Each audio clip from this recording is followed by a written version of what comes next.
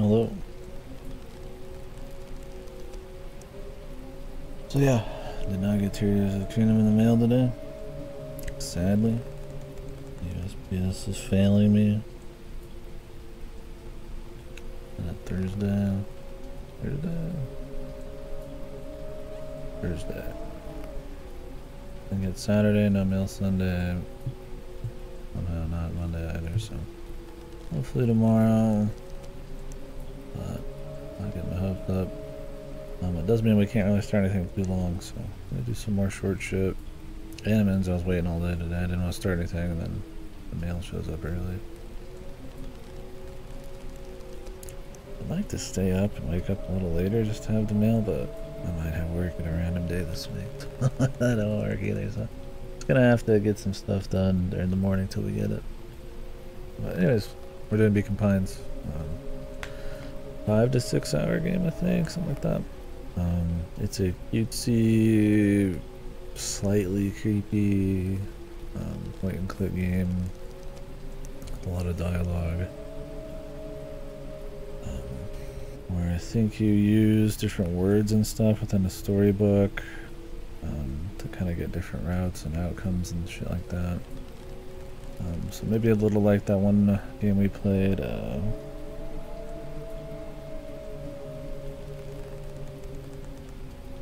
don't remember the name. It was not very good. It was written by the person who did the Uncharted 3 story, the lady. Where you use different words and stuff like that to kind of act on the world and do spells. And it was told through a storybook, and you were like a young chick, magician apprentice. I don't remember. Point is, it had word-based gameplay. I also played a game that I also don't remember the name. I don't remember the name of these games because we'll play them in like 2 hours, and that'll be it. It'll be pretty short. Another game I played where you would put in different verbs. You would go through a story and discover a verb or a noun and place them back in certain areas of the story, and it would change them. It was a pretty novel little game. I wish I could remember what it was. I looked through my games last year, the year before that we could find it. Oh, we let the stream warm up. I guess I will, because it's important information, I think.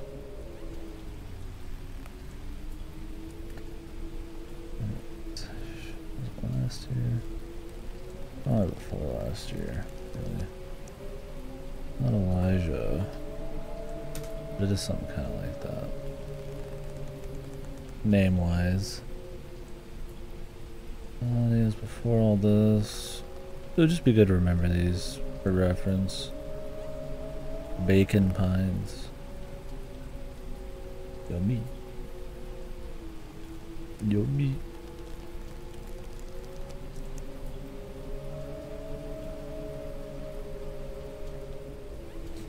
Hopefully this is a comfy game. I'm going to use a controller and unparalleled.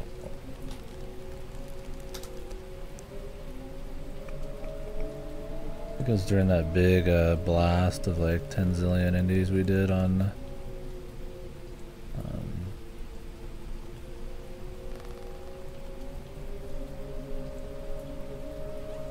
the humble gift thing. Was it Tiny Echo one of them? Nope. Yeah, right now I'm just letting the stream warm up. I'm trying to remember some names of some games that do a similar thing as this. I just don't remember the name of. They weren't very standout.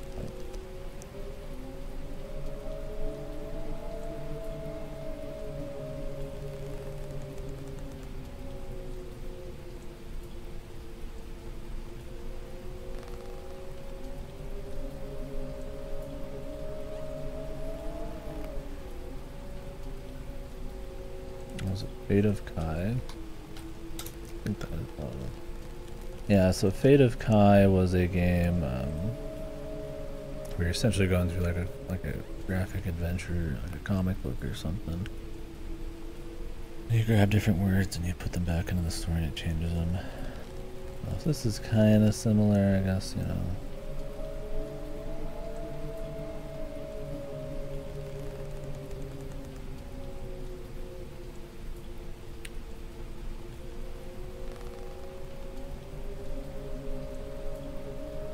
I think of some games that had similar concept. I don't even know if that's how the concept might be in this, but anyways, I think we've probably elaborated on enough here. I go out with my brother to get some food later. Well, we should get through the meat of this. Let's go ahead and get started. It's supposed to be pretty good. Came out last year.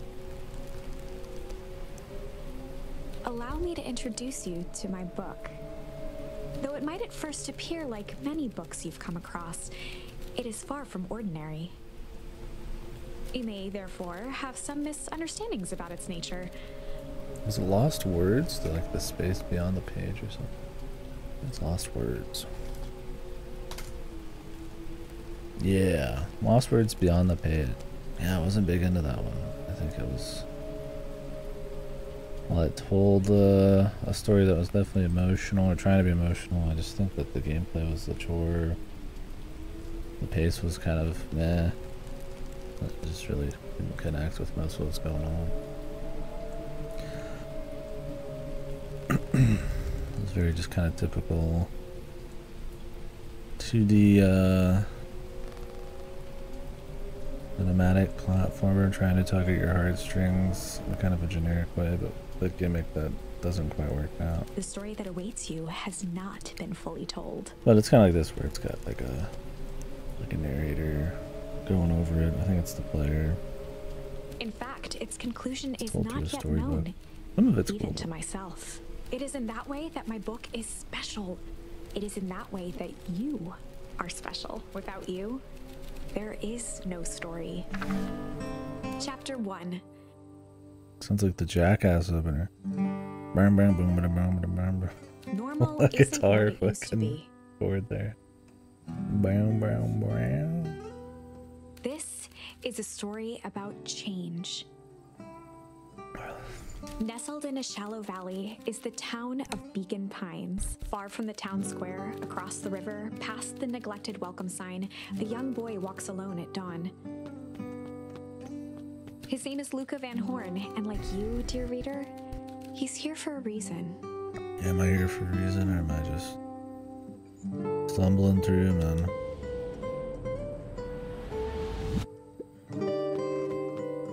Yeah, it looks nice.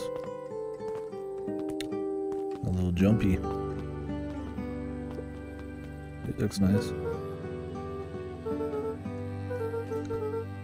Thank God it's not fully voiced. Her voice was fine though.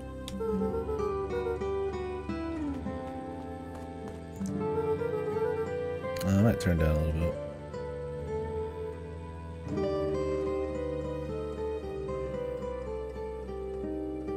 Not by much though. There's 12, 13.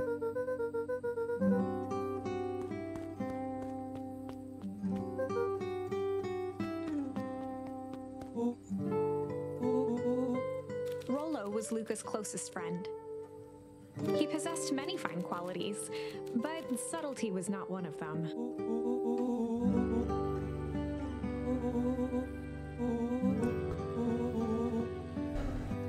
Rollo finally noticed the tears welling in his friend's eyes and the flowers on the grave.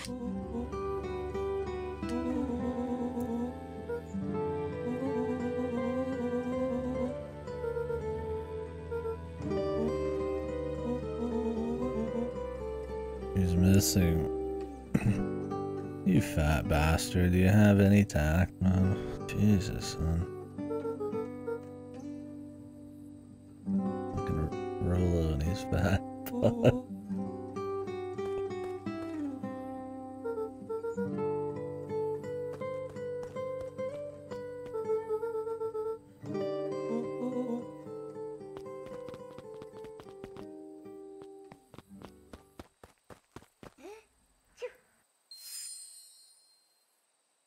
Tickle. Wonderful! I had a good feeling about you from the moment you opened my book. This is the third or fourth, like, fairy tale narrative theme thing I've played this year. Like, quite a few, huh? That charm is a very special thing. Very special indeed. Popular deal. I guess. I mean, it's a good style. Classic. Keep hold of it for now. Its purpose will reveal itself soon enough.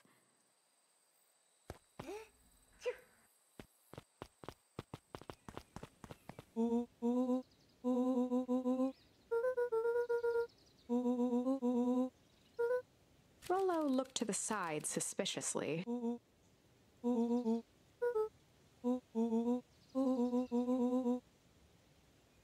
They, CIA brother.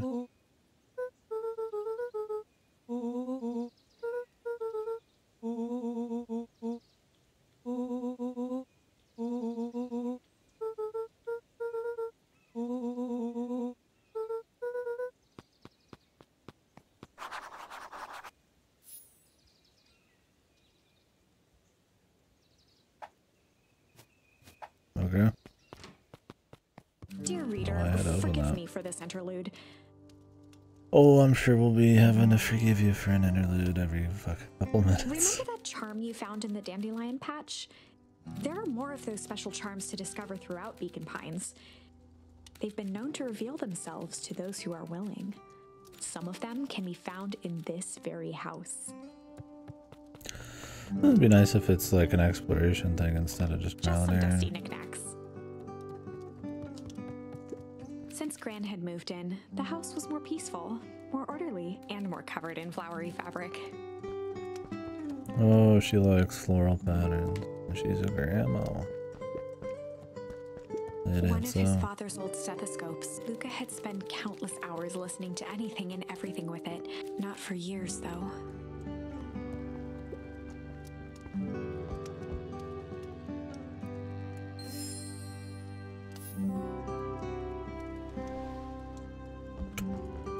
Didn't fucking slid right off, man. Gran had already lit the fire.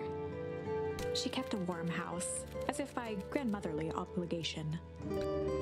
Keep your books right next to the fire, and then walk away. Shit. Ballsy. Gran doesn't fuck around, dude. Oh my! This is quite exciting! I am now certain that you are the one I've been waiting for all these years. You'll recall I was a bit coy regarding the use of charms earlier. Excuse me, I tend to have a flair for the dramatic. You are about to encounter your first turning point. There are certain times in this tale when everything hinges on a single word.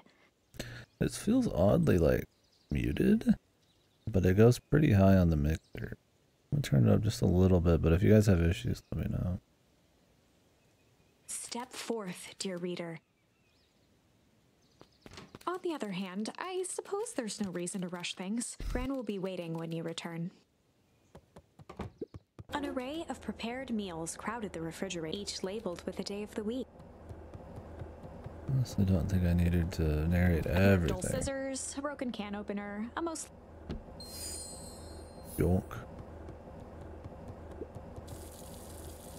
If it seems big or important, I will, but I don't need everything The only narrated. piece of furniture Gran had brought. Unless you guys would prefer that. I mean, it's probably better for watching. Mind. It's not that much time. Luca paused at his parents' bedroom door. He just wasn't ready to go in yet. Thing is, it's not all going to be voiced anyways. Gran had commandeered the upstairs closet when she moved. Some things need shelter from a young boy's If mischief. anybody actually was she wanting said. to stay abreast of what's going on, you kind of have to watch. We got a lot of different stuff. Wonder just how much variance there is to what the turning Luca points tossed are. on his favorite old sweater. Even though it was the first day of summer, a chill still hung in the air. Fucking Gran's moving in meant that most of Luca's things had been crammed in the corner. Luca was somewhat annoyed by the situation. Yeah, I'm glad Grandma just took over, man.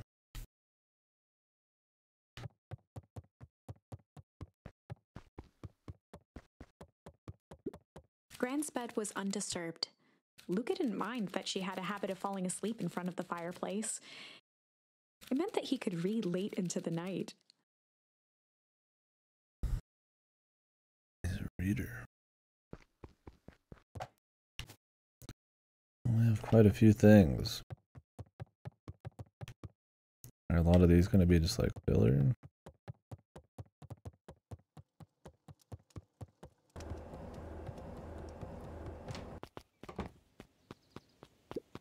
A sturdy old wheelbarrow.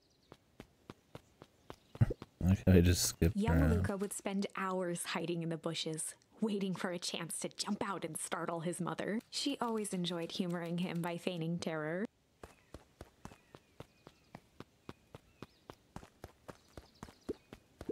A beginner's guide to gardening laid open on the bench.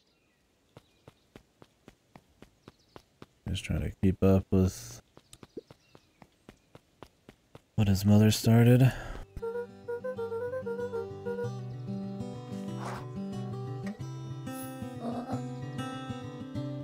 Damn, she's got some realistic looking hair. Detail.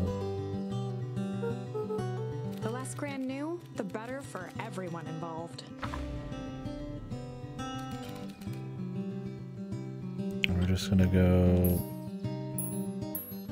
chill for the day. Sounds like the best time.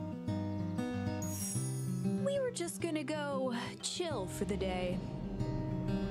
We're chilling, Grandma. Don't you get it? The best lies are built on truth.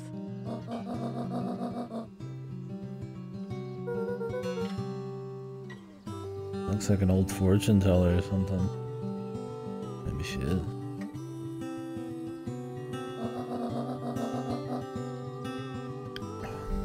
We're chilling, Grandma. We're gonna go play fucking like Smash Brothers on the N64. Easy.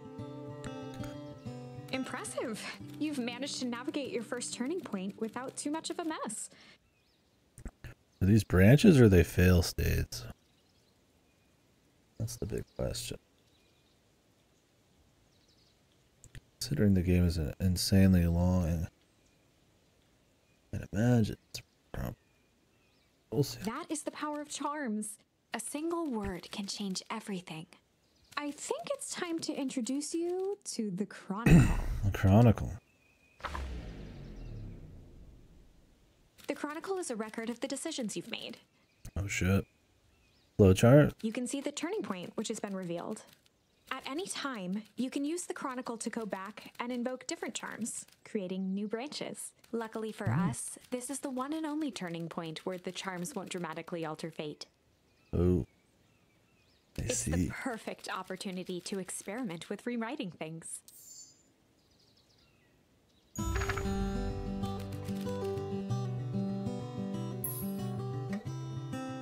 Ponder. We were just gonna go ponder for the day. We're thinkers. This was Luca's chance to sell his alibi.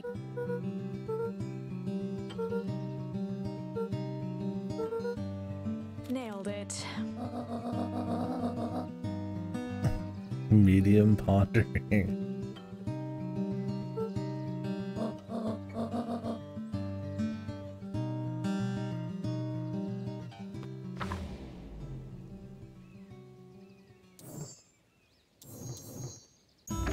So we can change shit here. So you can't just use anything.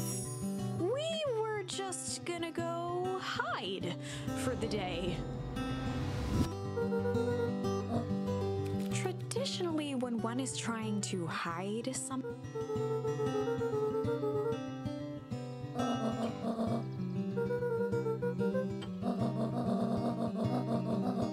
all's well that ends well. Looks like Grandma's okay with whatever, man.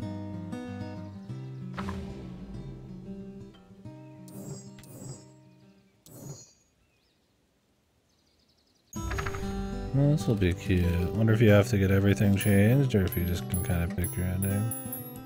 Because traditionally, most games you kind of want to hit like everything. Right? I don't know if, if they're going for that or something else. We Feeling were like just gonna chilling. go chill for the day. The best lies are built on truth.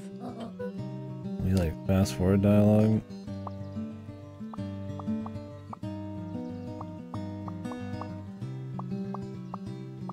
Oh, it's one of those actually decent games that starts with not max volume. Shocking.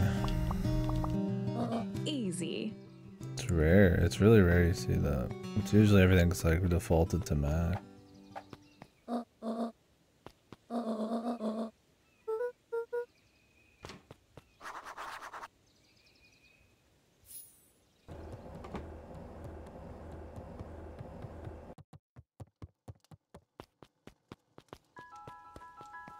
Get into trouble.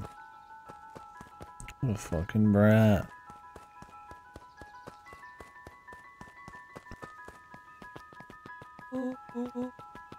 Jesus, son.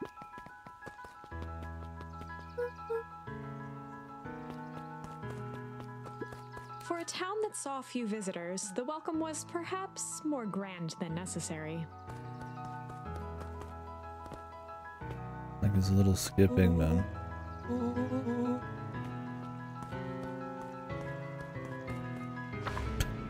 Real secrets. Chapter 2. Welcome to Beacon Pines. For many years, this valley had been a small mining Turn it up a outpost. little bit. Of course, it's always a small town full of miners. Does the old mine have a secret in it, or is the company, did it ruin the town? We'll see. It wasn't until Sharper Valentine built his fertilizer company that Beacon Pines was established.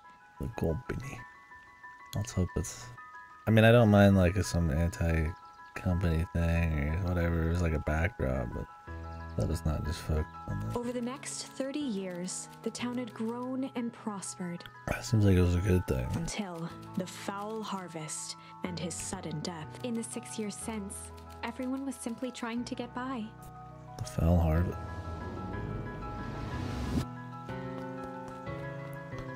Hey buddy. I was gonna knock him over.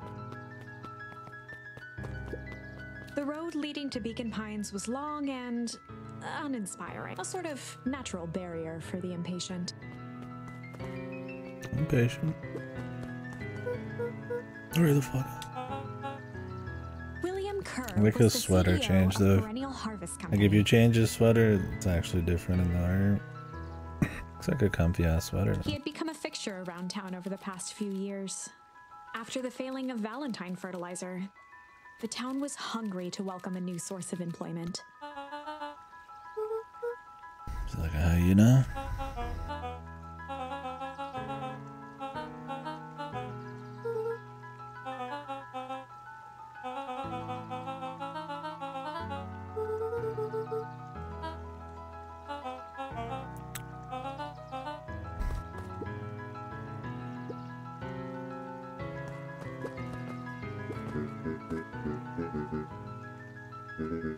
This dude like a... Mayor Augustus mayor, Valentine huh? was not busy. Flustered, Gus instinctively Calls him loosened his Gus. tie. He's clearly pretty casual, huh?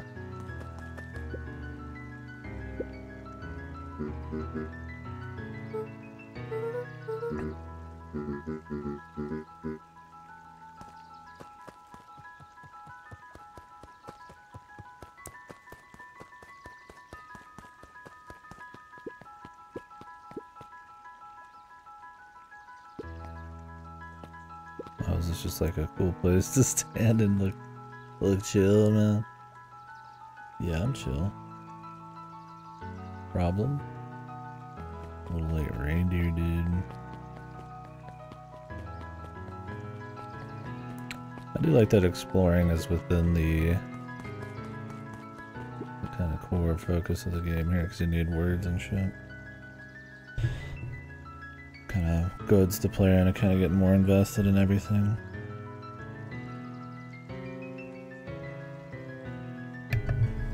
When I talk to everybody and learn about shit or discover more choices, I Mr. guess. Sinclair continued snoring and lifted one eyelid just enough to see who it was, a tactic he often used to avoid undesirable conversation.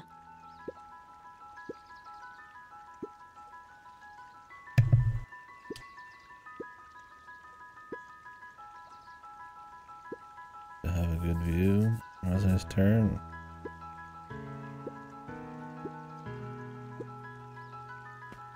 Stubborn ass bastard.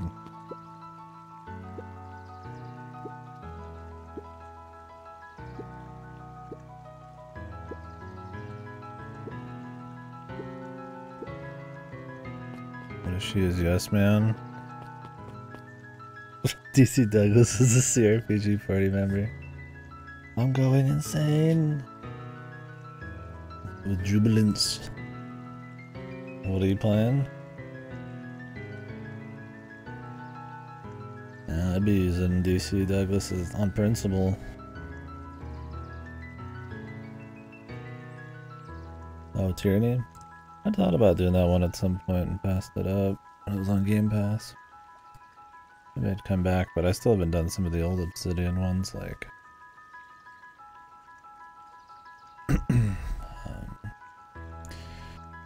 Pillars of Eternity and all that shit. So. You like it so far? Yeah, maybe I should have gave it a try. It was on Game Pass, but I can always try it again later. Some other means. Buy it or something. He pulled a pen from the pocket of his sweater vest and began to frantically jot something down on a clipboard.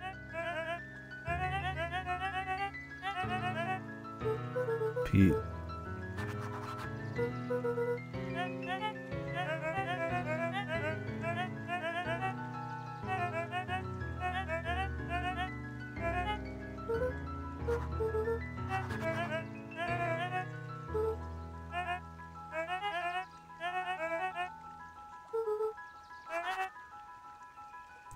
Change the town. If he likes the town.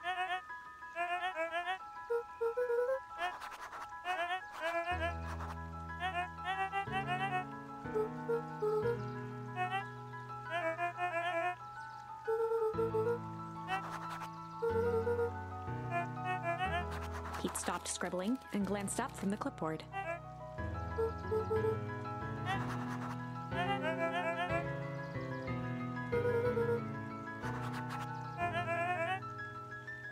Just writes down everything he says. What the fuck?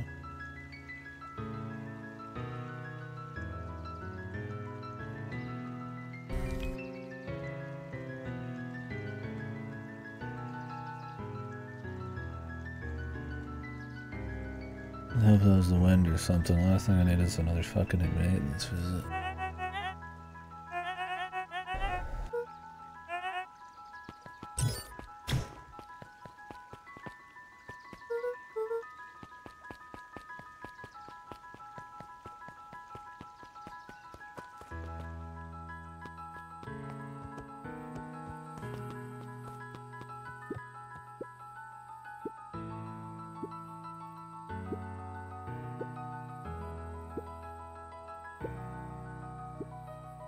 Jetson.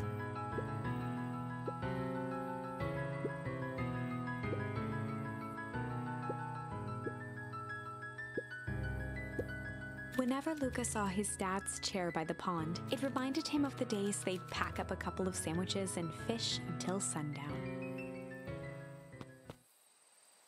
Oh. Luca opened the tackle box and picked the perfect bait.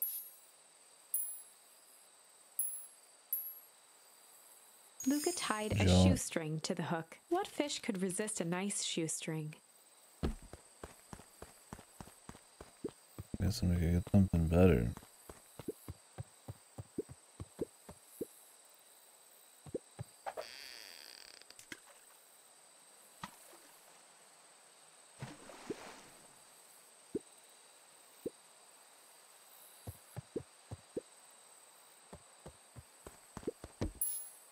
Luca tied what fish?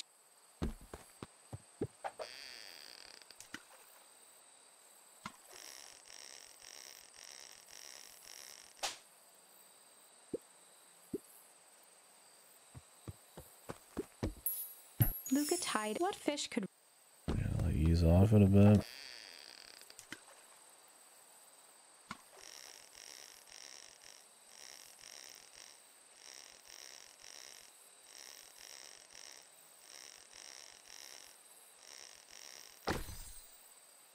Nice boot.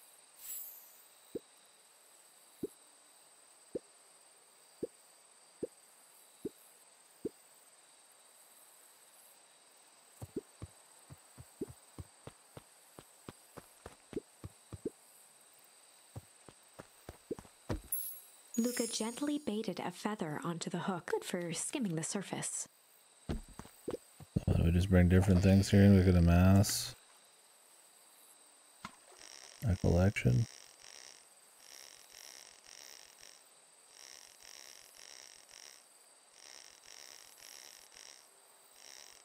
A rubber ducky.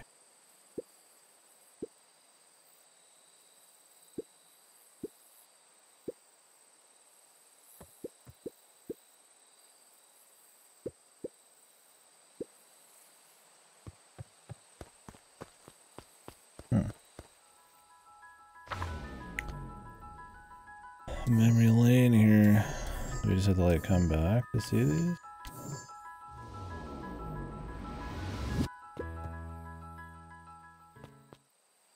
Guess so.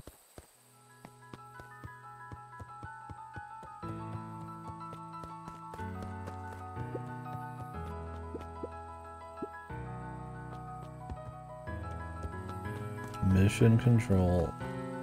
I'll clean my glasses, man.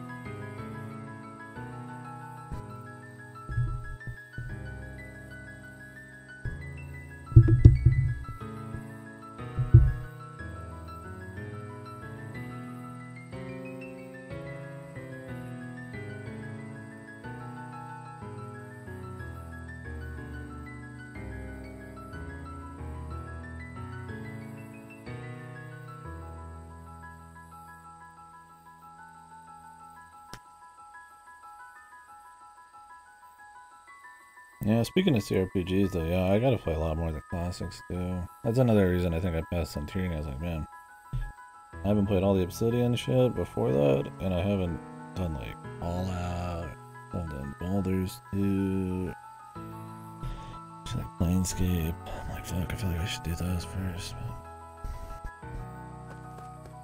But there's so many nowadays. The boys had a good thing going.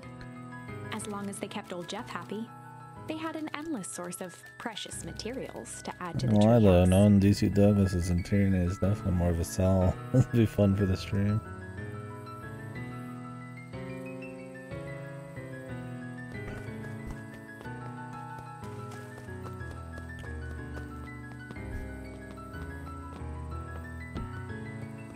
After Luca's father had passed, Rollo became obsessed with them building their own Hank atomic star scraper. It was some time before Luca realized it was Rollo's way of keeping him occupied.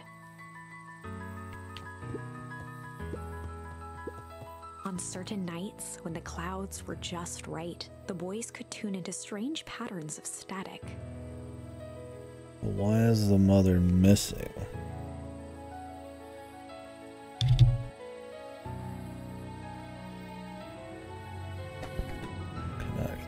As clean ever.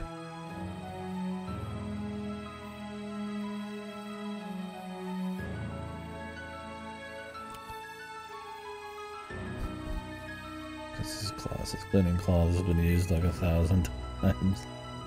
When you run it through the wash, like, I think this detergent and stuff kind of gets left on them, and they don't clean very well then either. You should really need like new ones.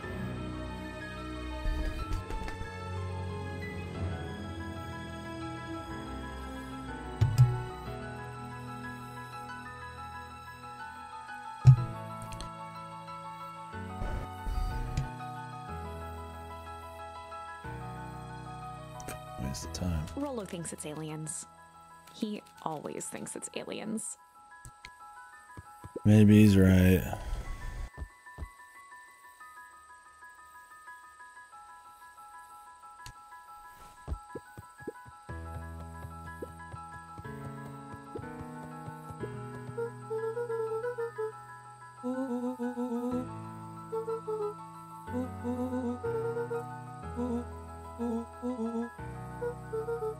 Love it.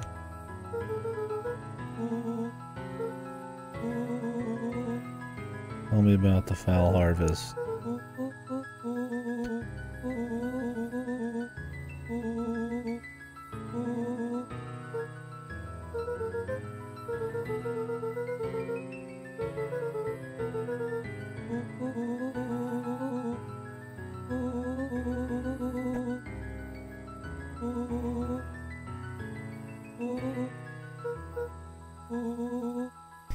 check out the glowing factory at night.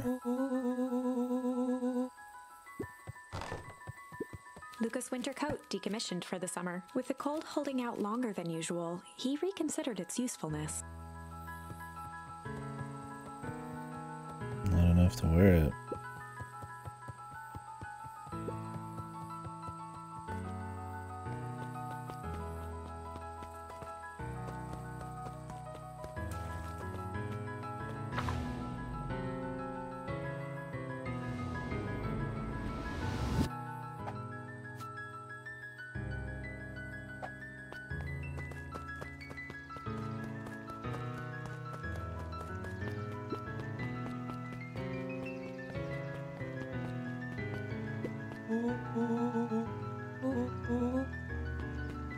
Jesus, son.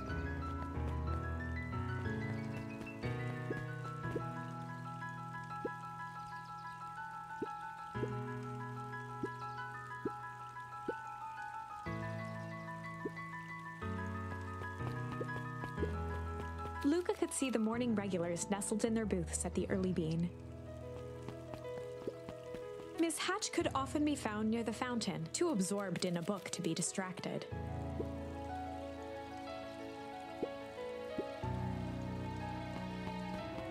Was she reading the book of the game? I would not be surprised.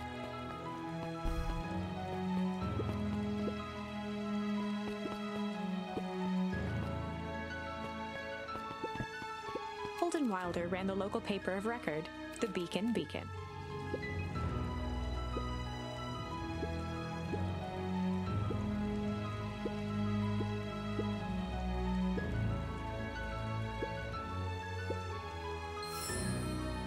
Change.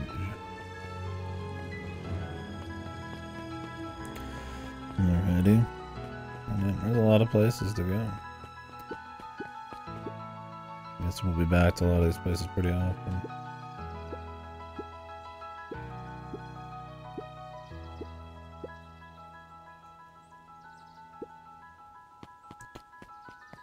Little boring fuck.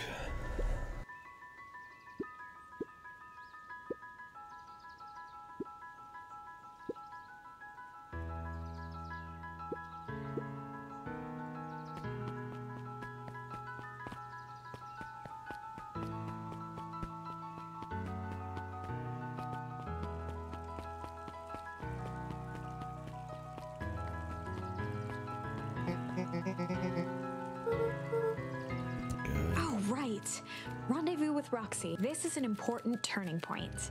The first time where your charms will change the course of fate. And currently, we only have one suitable charm at our disposal. Have no fear, we can always return later using the Chronicle once we find more charms. Well, now I'm just rambling. Where were we?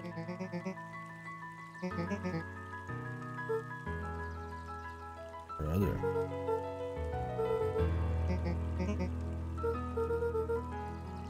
Is Rollo her brother?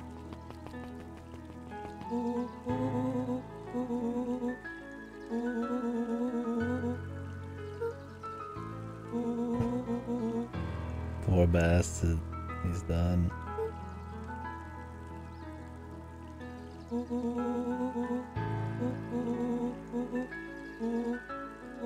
Chop.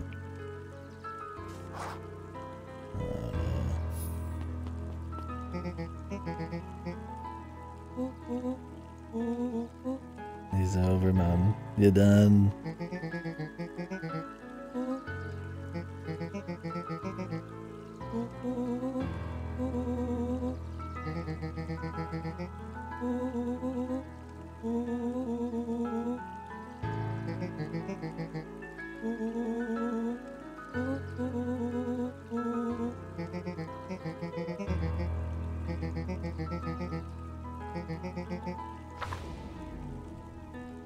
Rollo froze as Roxy took a step toward him, cracking her knuckles.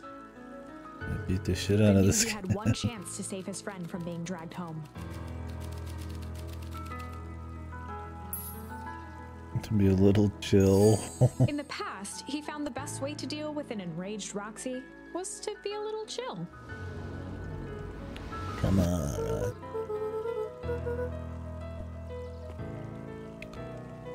He puts his arm against the wall.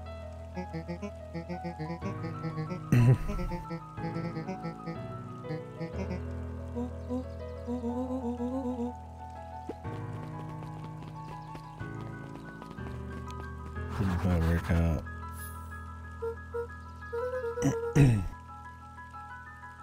His arm's still against the wall now while he's hitting on her.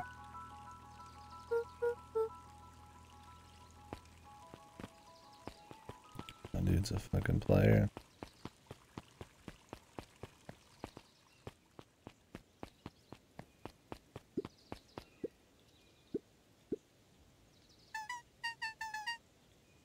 Dawn had dreams of becoming a big-time reporter. At night, she searched for the story that could be her big break. By day, she hawked papers at the newsstand.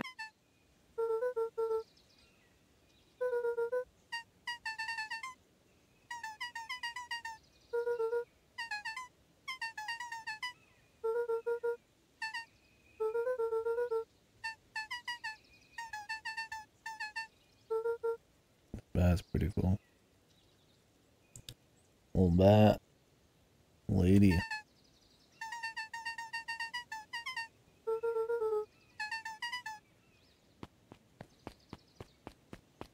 The nighttime investigator, night stalker.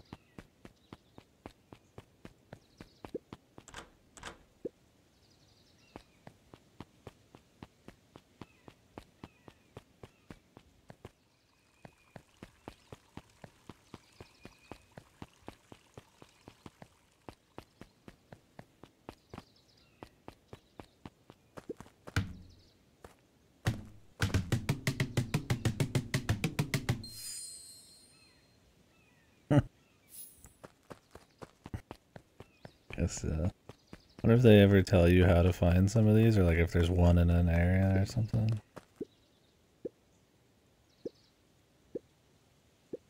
Wonder if I could like chill on one of the seats long enough for him to like fall asleep. Get something like that. It's problem with ones where you get, or not ones, but in games where there's like an objective like waiting and you don't know. And there's no precedent. It's like that arbitrary amount of time is kind of important, whether most people are gonna find something or not. That seems pretty cute so far. Chill.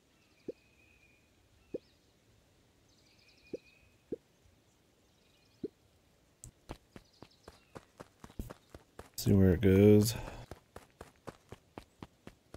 And how much the story changes. I hope it's kind of like what we were talking about here in Citizen Sleeper, where it's a small story, but with lots of big changes. Because like a long story that things change in a massive way, like maybe they would in reality or something, right?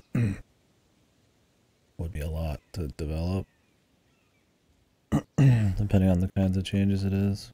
Like you don't see it as often. But something smaller could be more manageable, I suppose.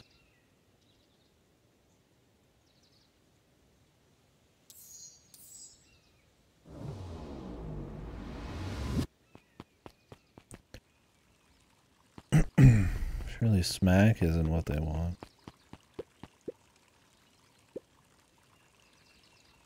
A bit much, if you ask me.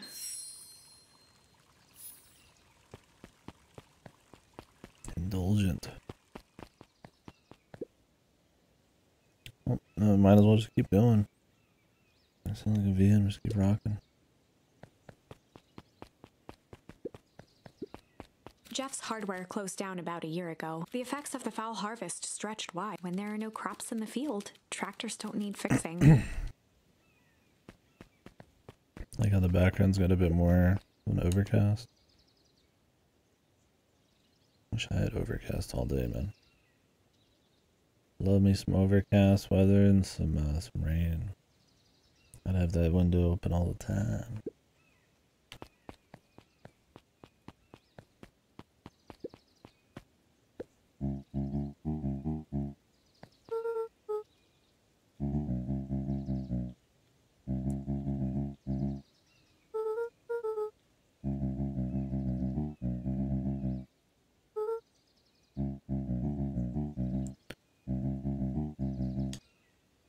Shows me that dance.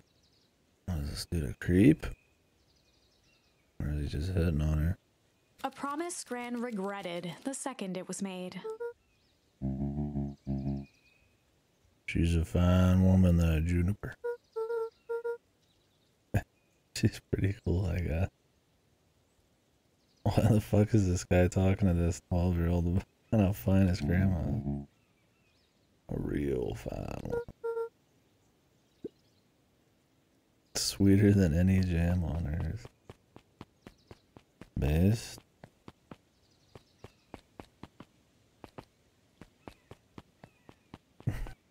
He's got away with words, man.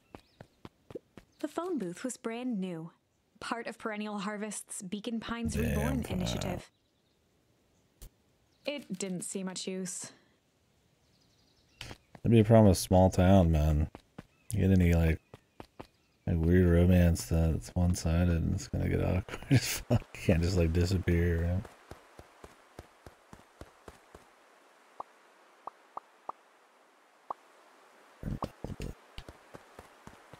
Like the noise. Ended forest, all that shit. The overcast.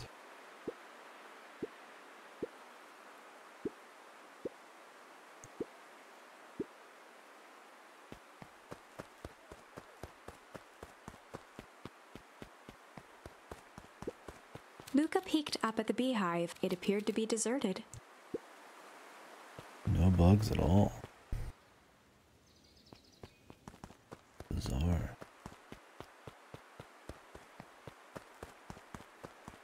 You always like that small town, like rural town where like it's just enough real shit going on.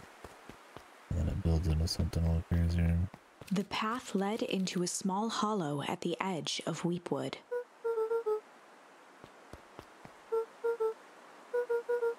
The fence thrummed with a gentle electric buzz. Luca often asked himself what Rollo would do. Probably sneak by, man.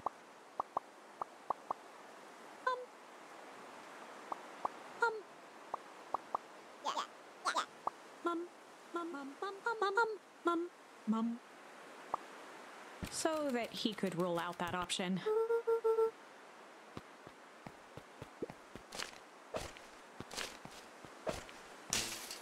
As sparks flew from the fence, the light atop that section shut off. 2 bulbs remained. Let's see. Oh yeah.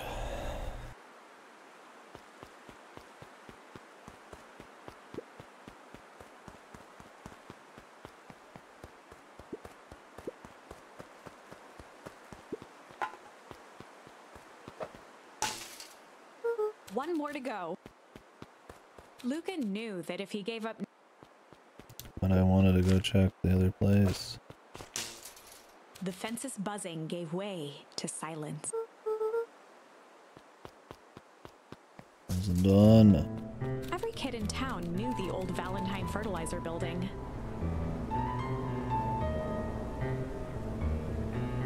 Long abandoned, the warehouse once served as the industrial heart of Beacon Pines. Mom. Now, it stood only as a reminder of things left behind. The dormant building showed strange signs of life. There was only one way to find out.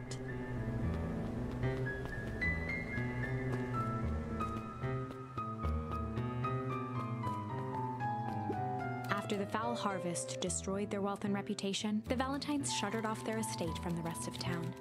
Really? The Valentine We'll be mansion finding them loomed soon. over every other building in town, Maybe they're at fault both here. figuratively and literally.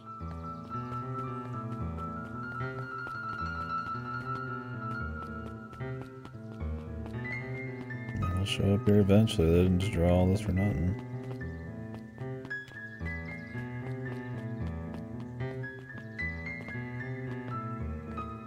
Hello.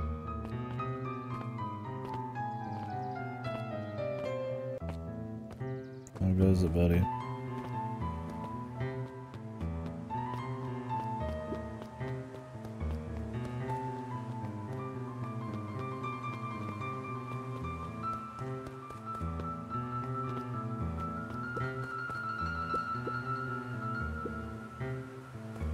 Easy.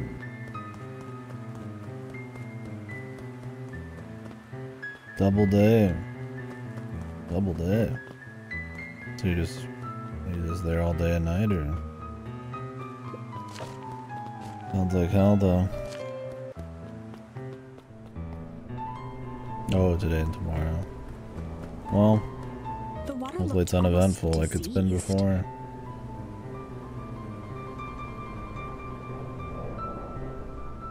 Anything you're doing on the downtime? Some editing? Keep you entertained at work? It flowed slowly into the woods.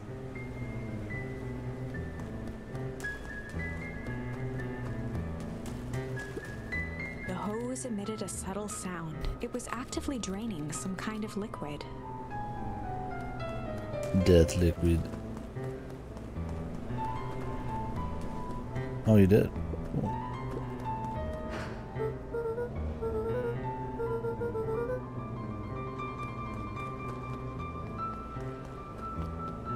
Bit of the Zelda. You liking that pretty well? I'm disappointed I didn't get it today, but I'm enjoying this so far. Luca thought he heard faint sounds coming from the other side of the door. He pressed his ear against the cold metal to hear better. Yeah, I think I'll enjoy it. I'm hoping to get it tomorrow. And then not be busy, but yeah. The sound of footsteps grew louder.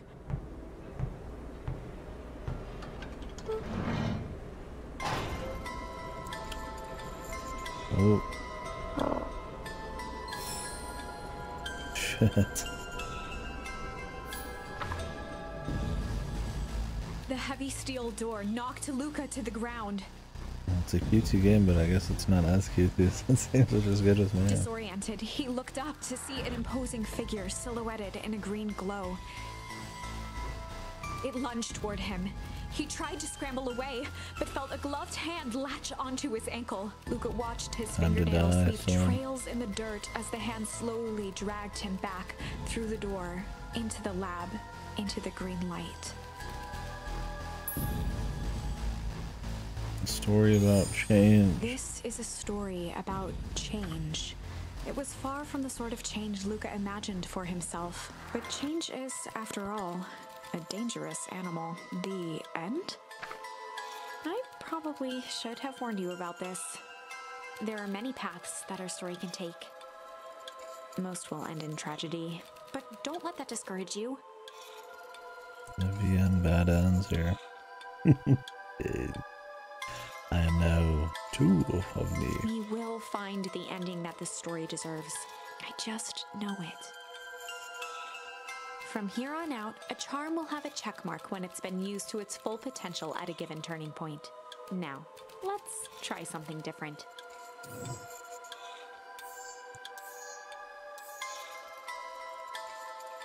I'm gonna try shit.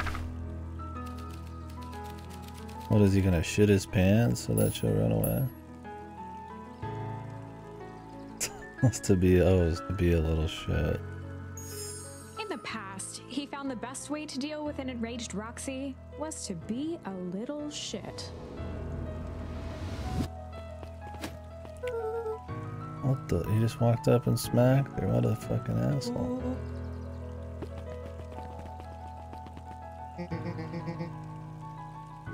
How crass.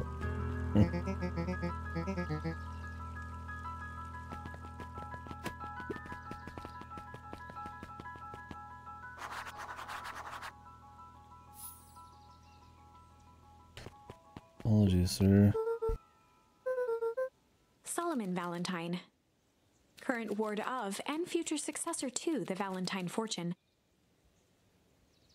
Huffed as he brushed off his pants.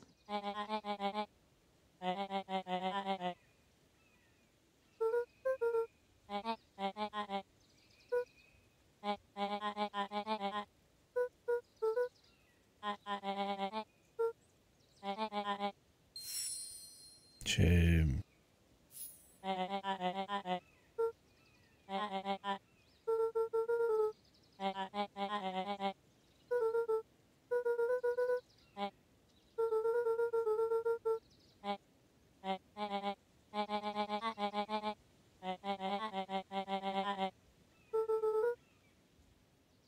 this a kid or just a really short dude?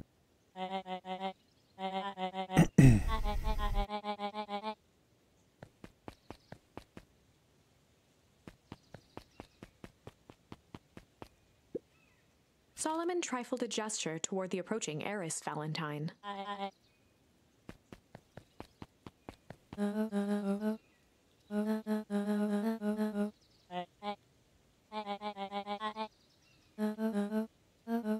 Strolls are for commoners. Strolls are for the weak. Weak of mind.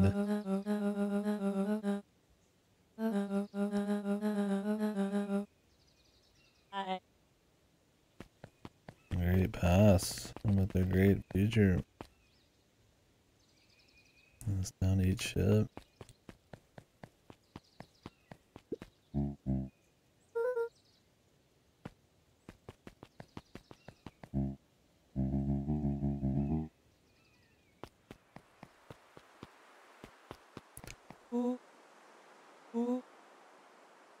It's gonna get killed, man.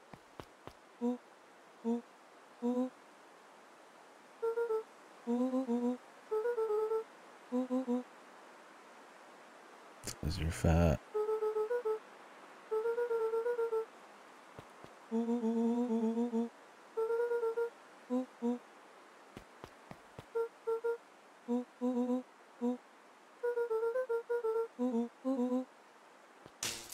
What the?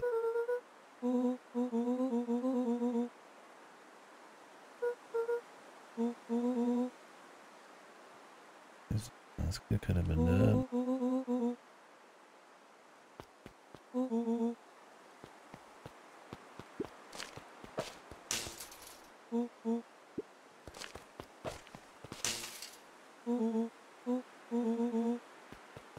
My 3 last time? I guess they shortened it. Of the old warehouse came into view, on repeats. Rollo began to bounce excitedly.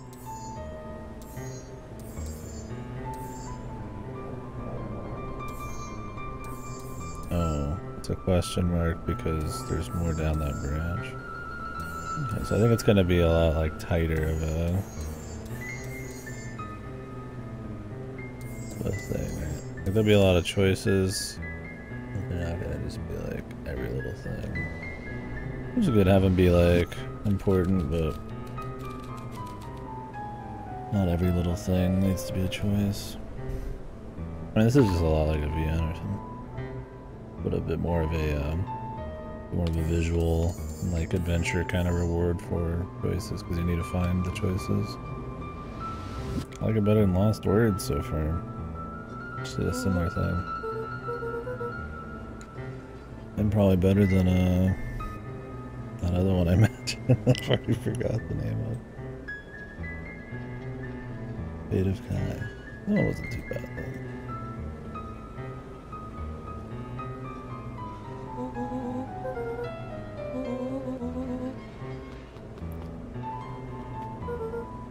Maybe this kid's gonna get killed this time.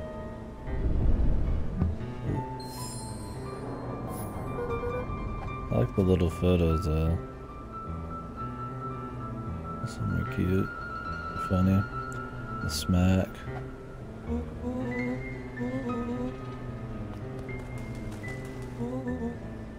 Fuck is with this kid?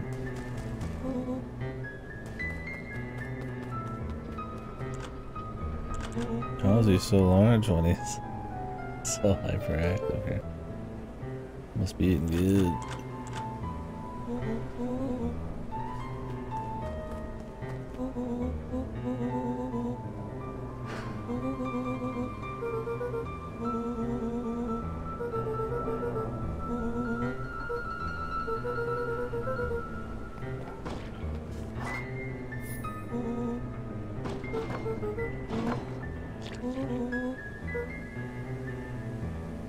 She bag of shit.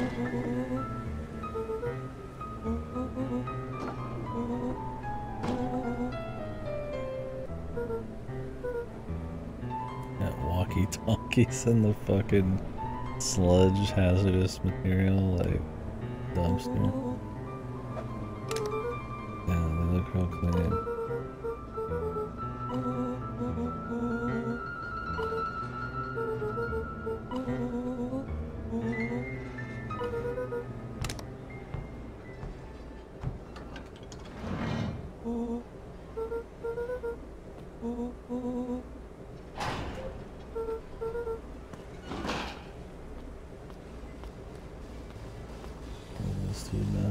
Could have been in a VLR suit, man.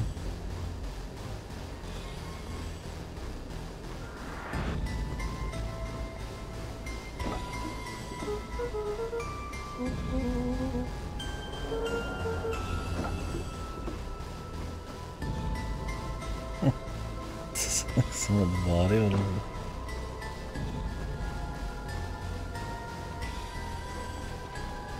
The boy sat petrified under the weight of the bag.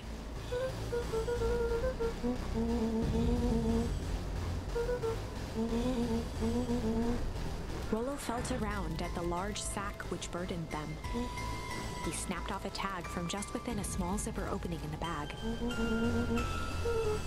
Rollo held the badge up to a faint shaft of light within the dumpster.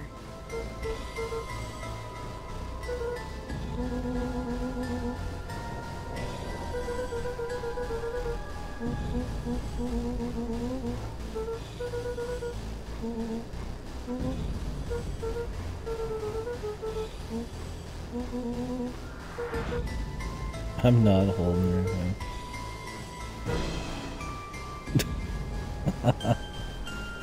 Alright, well the game's a bit more, it goes a bit harder than I thought. It's good.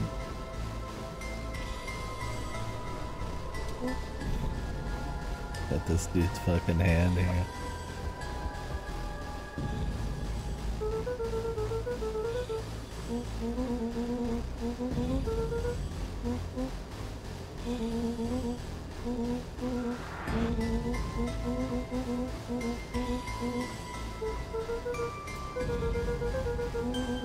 I'm talking, man. Lucas sat in the dark, tracking the sound of Rollo's footsteps as he ran. 1, 2, 3. Why wouldn't they just both run at the same time? Straining to hear Rollo's footsteps as they It's like the guy's gonna come back out right after he threw something away. Oh, maybe throw away more. 15, 16, 35, 36. Screw it, that's long enough. Luca carefully lifted the lid and peered out. Nothing. No sign of Rollo. No sign of the man in the yellow suit. Time to haul ass. Luca clambered from the dumpster, stumbling to his knees. He was up like a shot and running, sprinting toward home as fast as he could. Beacon Pines flew by, blurred by the tears that welled up in his eyes. He wouldn't remember getting home at all that night. Throwing his front door open, storming up the stairs to his room and surrendering to sleep almost as abruptly as he hit his pillow. He's full of sludge and corpse. Chapter 3. Finding a friend. The next morning, it was quieter than usual at the breakfast table. Only the sound of silverware and chewing interrupted the awkward silence.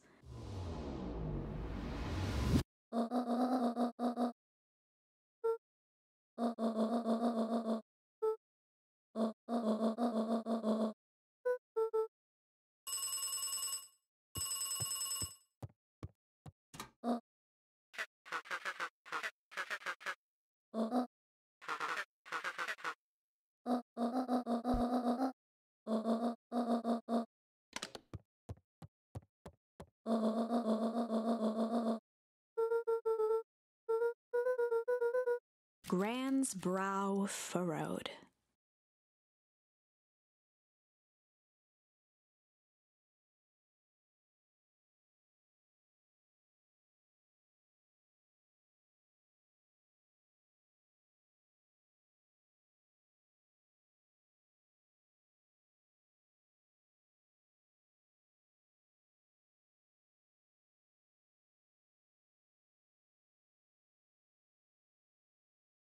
Bacon pains. The second bacon joke. Last hour. She let out a long sigh. Her voice was quiet and even.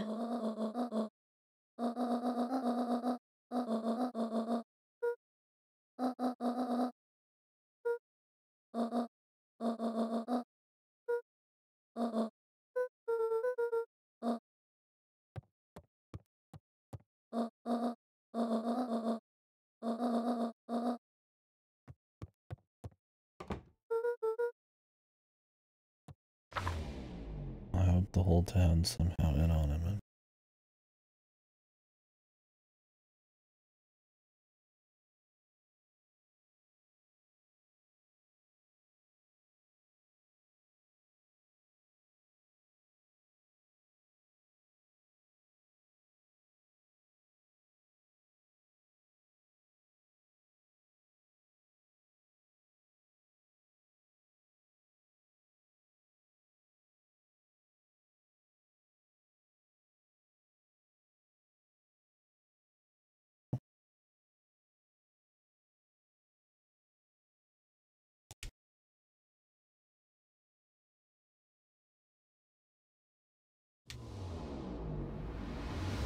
A faint electronic sound floated in the air.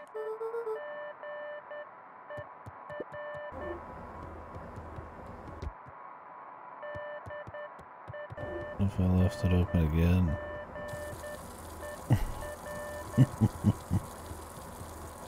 You sons of bitches. And your bacon puns.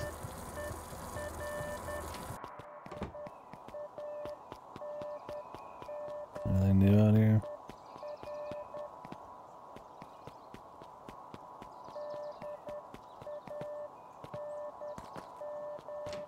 Thank you, Bang.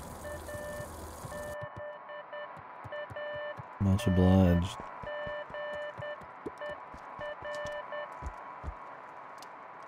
Can he just fall asleep? Maybe the sleep option.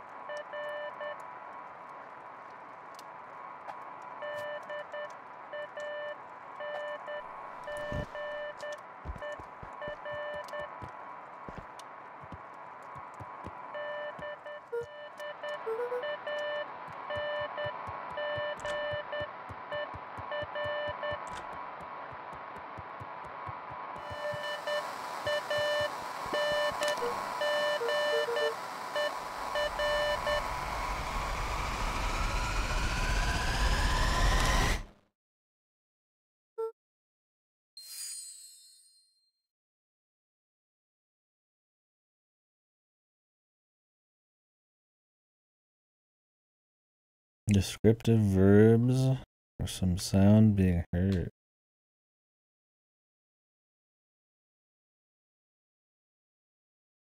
Like, oh, the sound echoed. I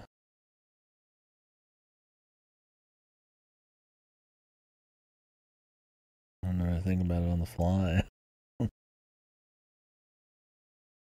It resonated. I mean, you could say the sound resonated or something, or shook you. Sound shook. The sound hummed. You know, it just kind of depends on the context, right?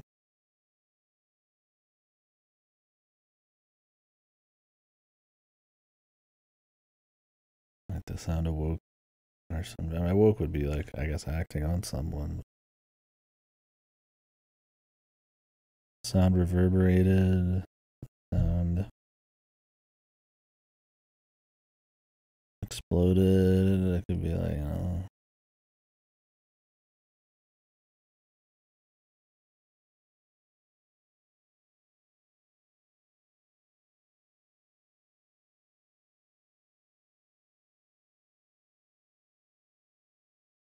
Startle.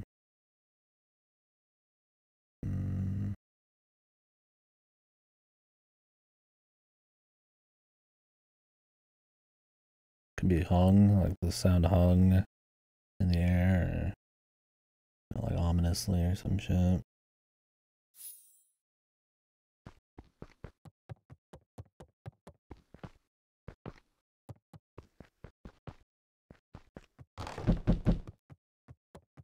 Oh, spooky. Luca glanced at the now silent walkie-talkie. He wasn't sure what to think.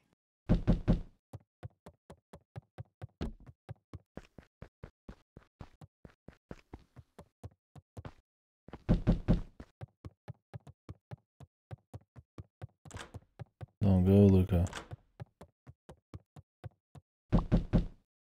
Yeah, I think it just depends on the context. Yeah. I mean, I wouldn't use many in like normal speech, but yeah, for writing, obviously, there's quite a few you could do. It depends. Yeah, on the fly, it's hard, but I mean, I think if you just think about other writing, some will come to you.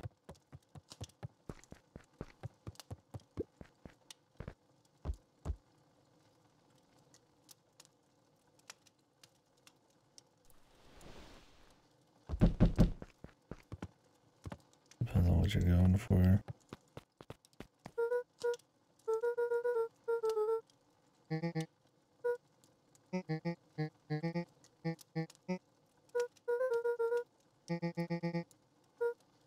A pit formed in Luca's stomach.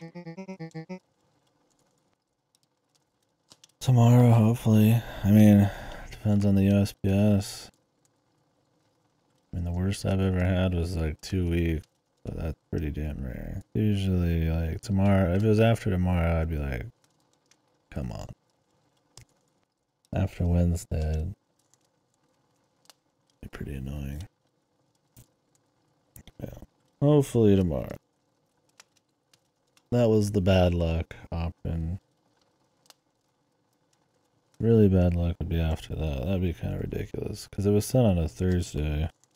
First class mail, so.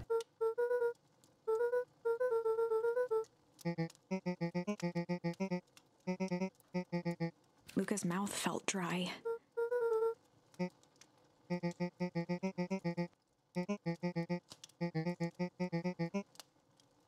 Luca could feel his heart beating in his throat. Interesting.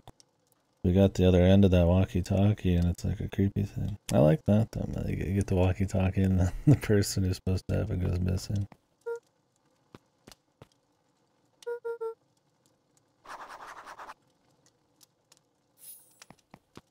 Beacon Pine. Twin Peaks. I love it. Small town that gets weird.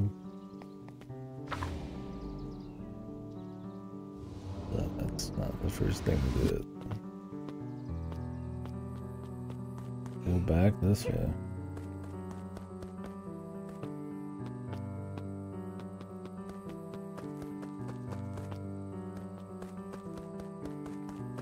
We'll have to at some point.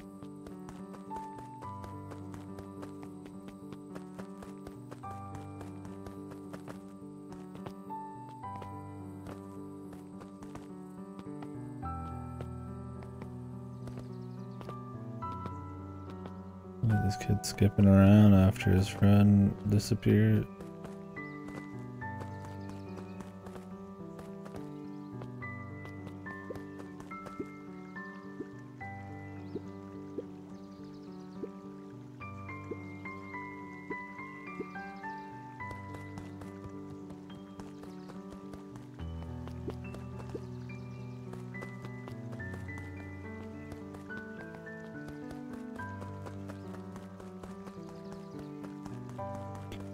I don't even think Gameplay gives me tracking numbers.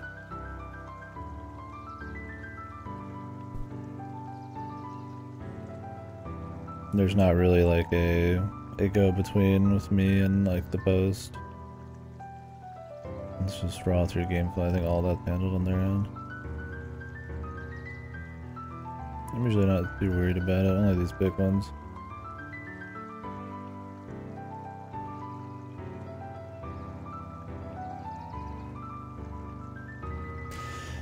Just based on your address? Where would you do that at? The USPS's website? US Postal Service. Informed delivery. Sign up for free.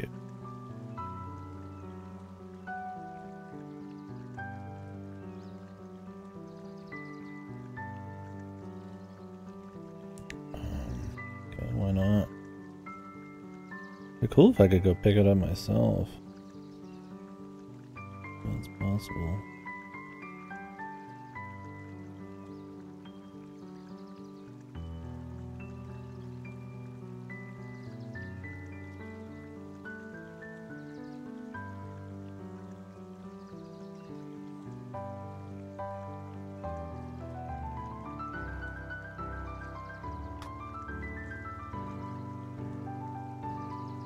Yeah, that'd be useful.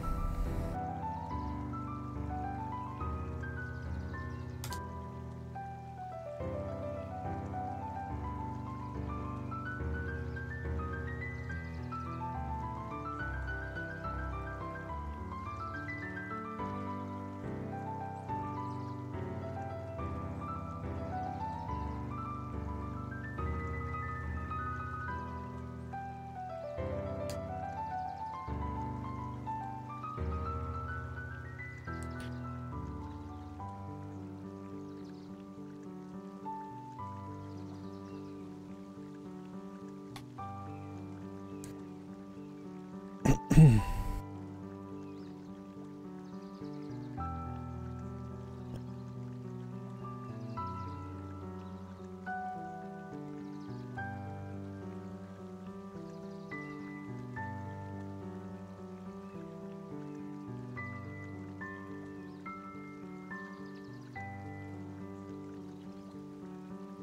I guys have to make an account or whatever. Thanks for filling me in on this. Yeah, this would be useful. I'm playing my games a little better. If I could expect stuff a bit better. We'll see if it worked out here.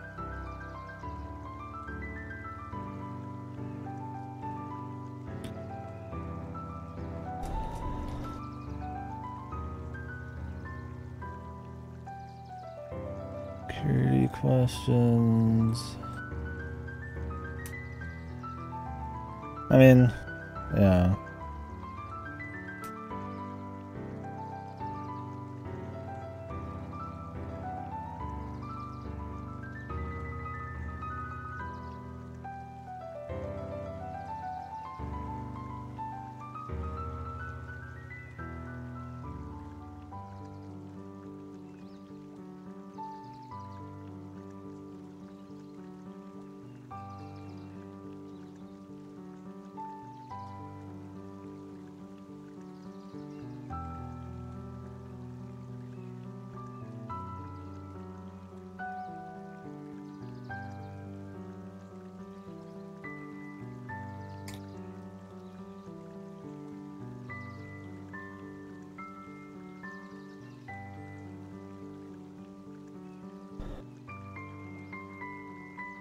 Get communications from USPS and our partners. Partner?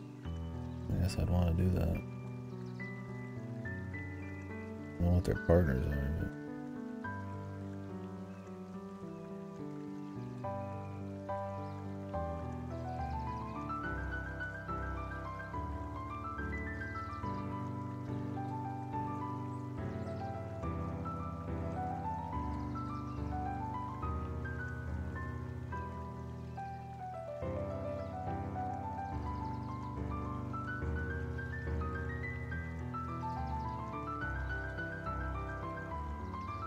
Armed delivery. You're not enrolled.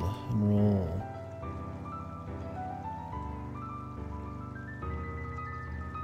Ah, okay.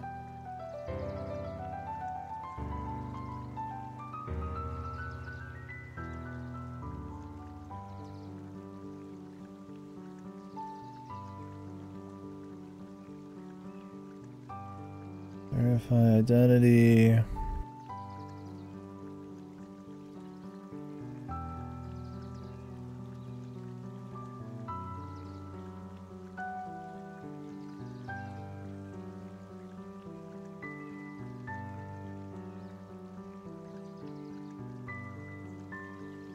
So will they just tell you what's going to be coming at some point, or just what you got?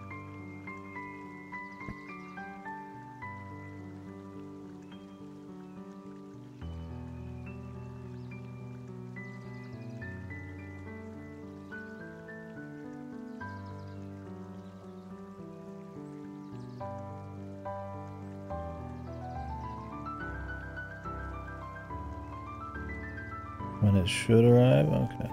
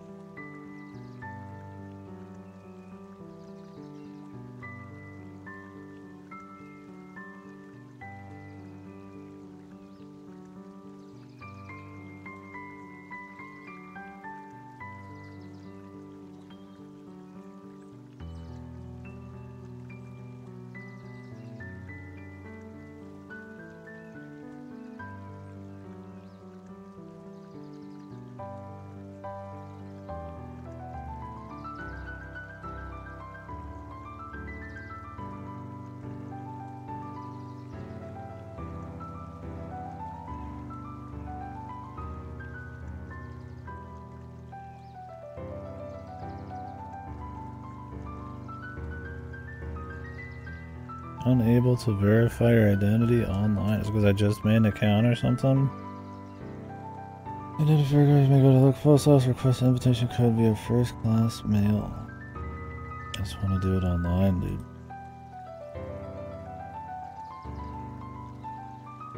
Maybe because I just made an account with USPS. They don't have me in the databank yet, so I can't verify my identity. It's weird because I'm just like logged in as myself, so I don't know why I have to verify while I'm already here. It's bizarre.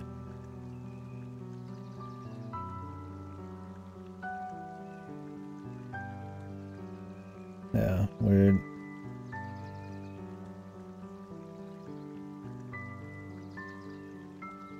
Unless it's like cross-referencing it with like actual like government record. I mean, I should be on this fucking lease, so yeah. I mean, I am on this lease. I mean, it definitely would be fine. Phone number's right. I'll try again in a bit.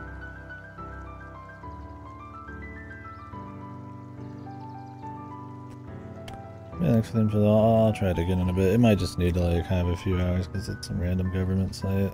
They probably don't care about updating the records very quickly. Since I just made the account, I probably like maybe can't cross-reference the database because I'm not in there officially yet. I have no idea. That doesn't make much sense, but.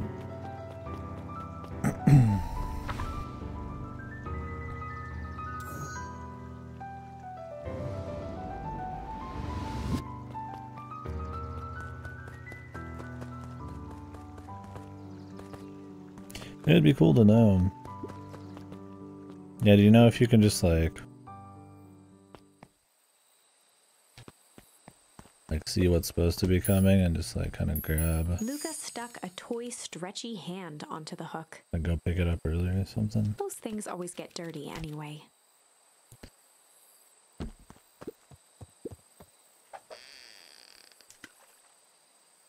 I don't know if they just show it to you like as it's in the store or as they're going to like put it in their truck or something. As if I wouldn't be surprised if they ever had it like at this fucking like shop or whatever, but like just they didn't take it out to deliver it till a couple days later.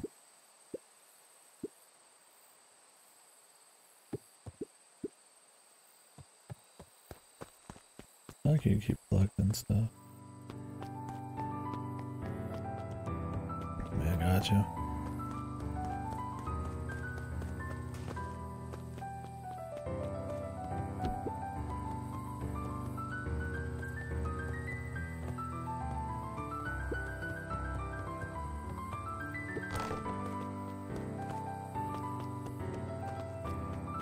This would definitely be nice. I would like to have more info about when I'm gonna get shit and when I'm not.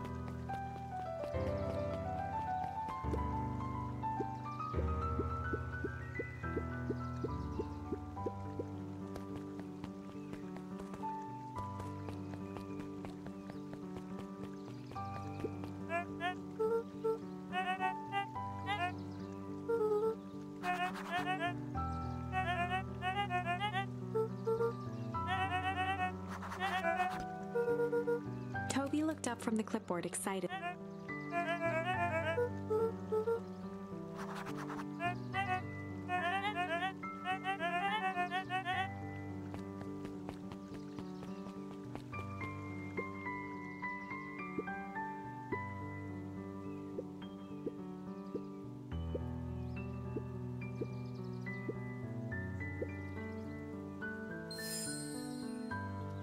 Tender.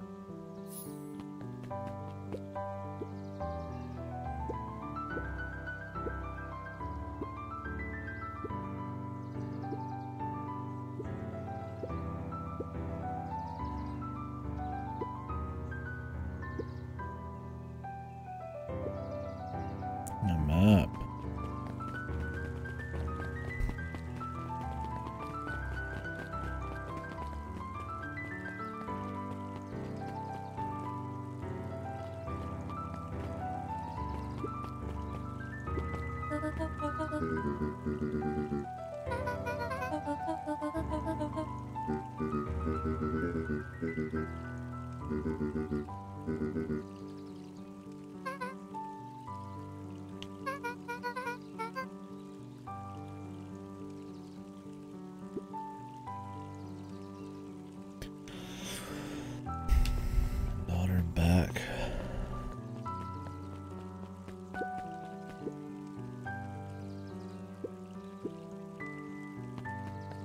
Yeah, I feel like she's reading the book of this game.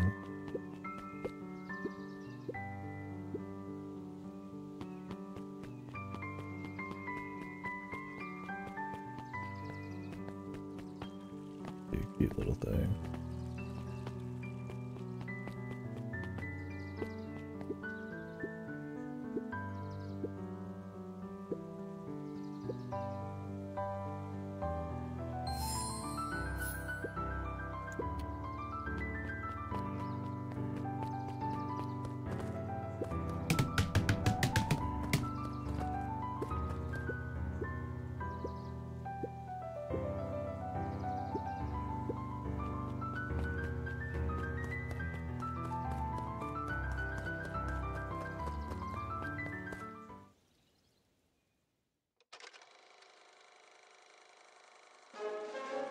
We all know Beacon Pines is a great town.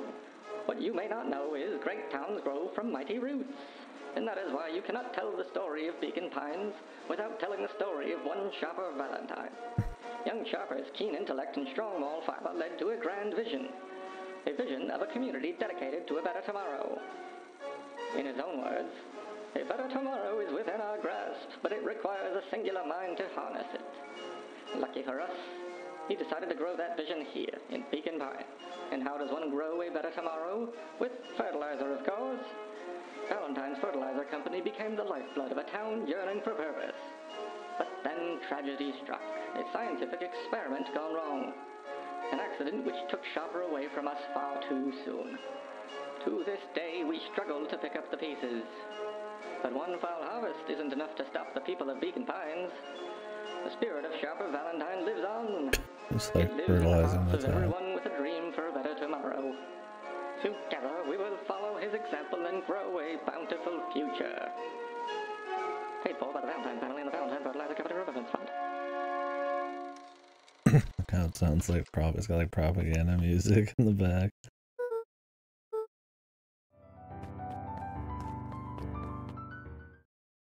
This is the same thing every time.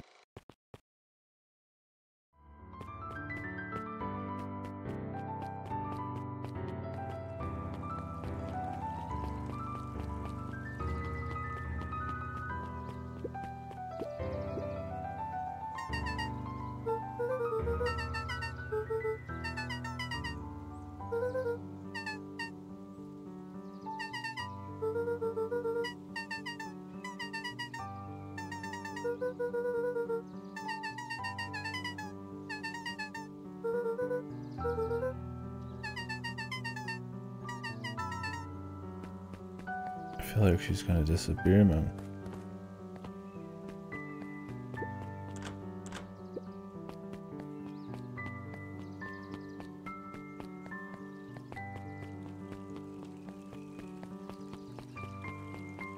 Somebody's gonna disappear.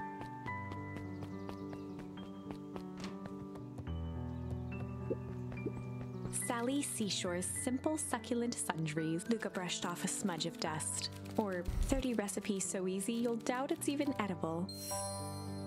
Succulent. A peek behind the curtain. The methods and ruminations of Patrick C. Montesquieu. One of the greatest acting minds of our time. By Patrick C. Montesquieu. Oh, the cobs I've eaten. A salad-centric travel guide for the mildly adventurous. There were rarely any actual new additions, simply a variety of existing content rotated into the front display each week.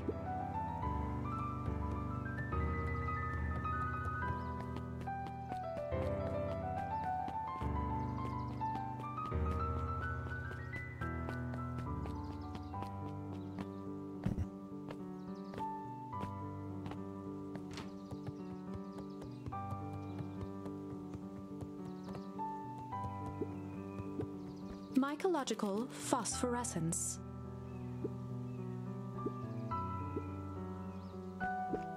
The bottom corner shelf was a dusty array of thick science books. Only one binding was clean enough to read: Cellular Biology and the Chemistry of Mitosis. Mitosis.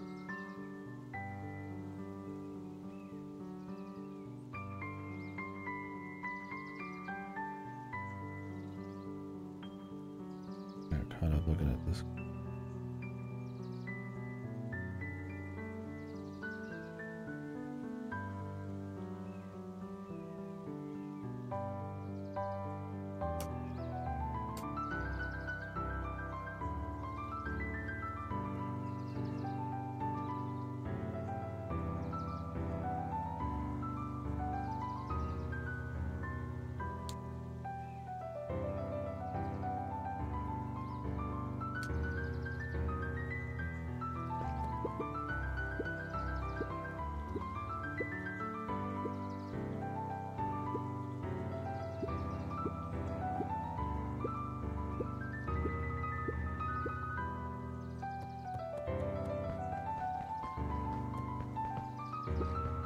The entire top level of the library was devoted to comics, most of which were Hank Atomic and the myriad of lesser revered spin-offs.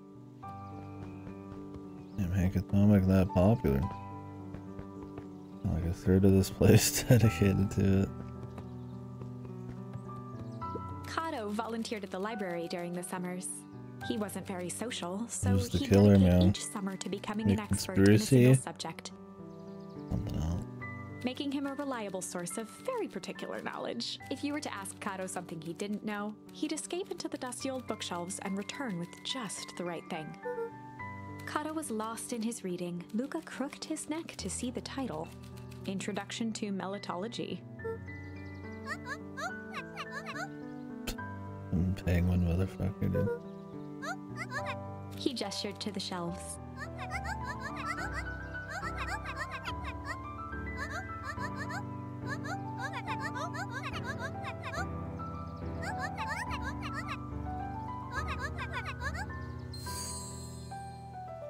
The fight, I got that. The fingers.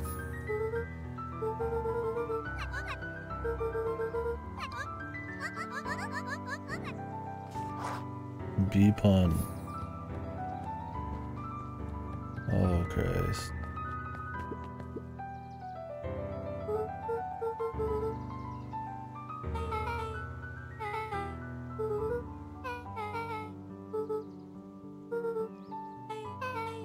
Beck's family moved often, giving her little time to establish any real connections. She would tell you she prefers it that way.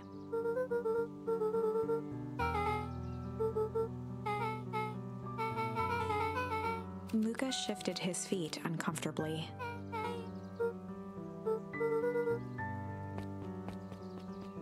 Better nerd. Beck pulled a coin from her pocket.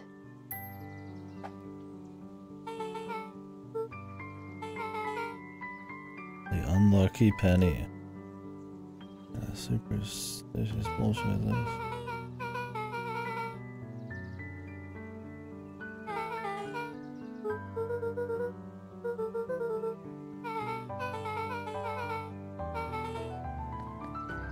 Guess they're bored as fuck.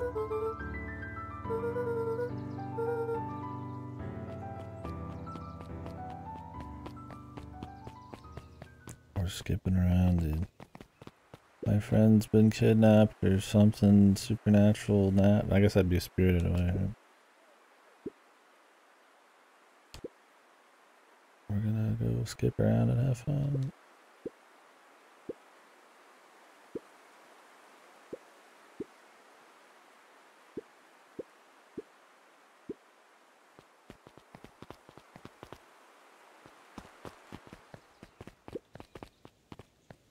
After the foul harvest destroyed, the Valentines shuttered off their The Valentine, both figurative. I've already seen all this. I'm exploring around to see if there's like bonus shit, but I feel like I should just stay on track.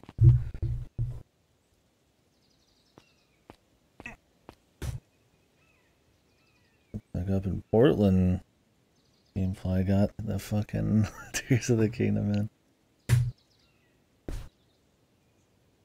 Not here. Not down here in old Arkansas. Sons of bitches.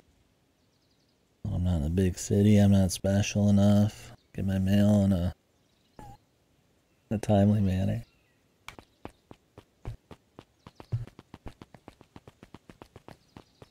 lesser variety of people. The Midwesterners.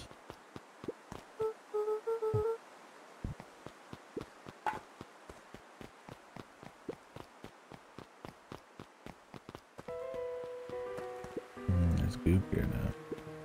Luca felt a chill as he approached Beck. Her eyes were locked on the strange green liquid. The nearby grass was coated in a fine layer of frost.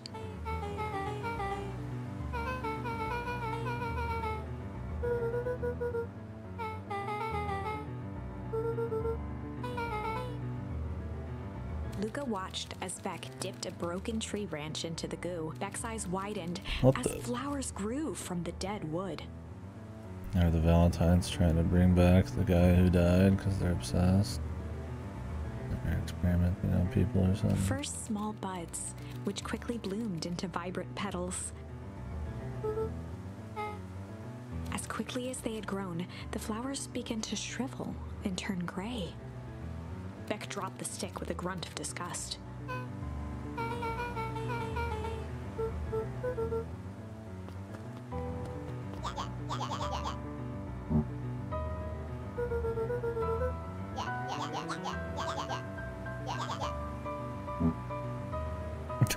Let's just say yep.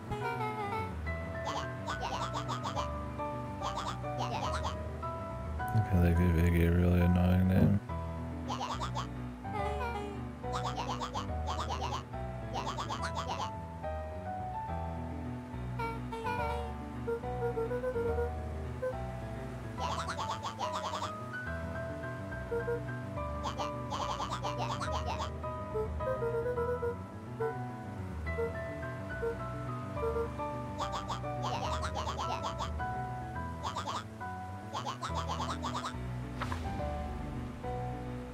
Iggy took a step towards Luca, his sneer lit by the glowing puddle.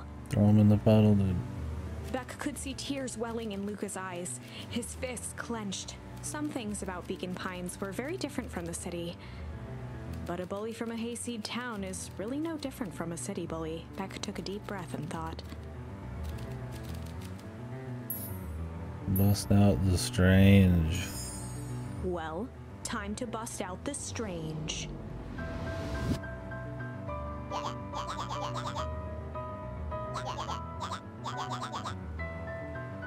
Beck stared in silence, the only sign of life being the twitch of an eye.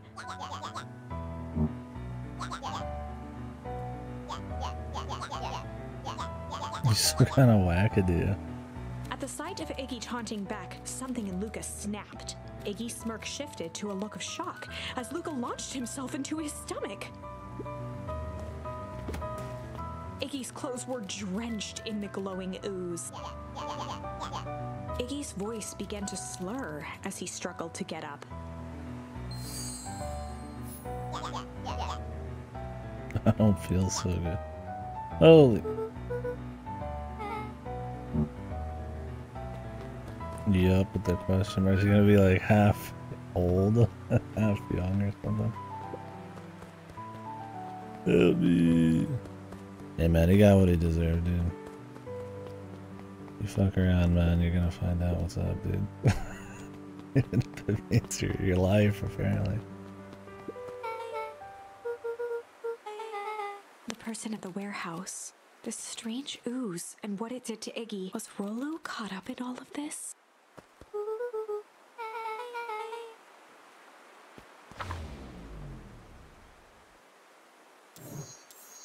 So we're branching again.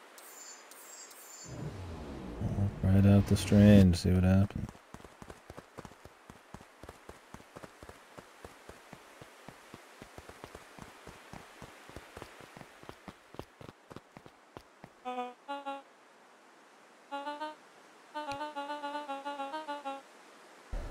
Why would the hyena person be here?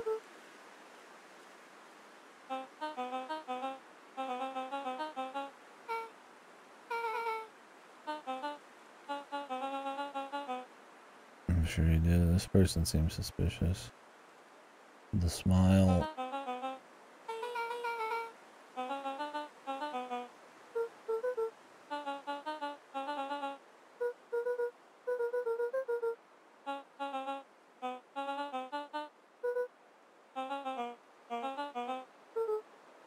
this person out here in the woods?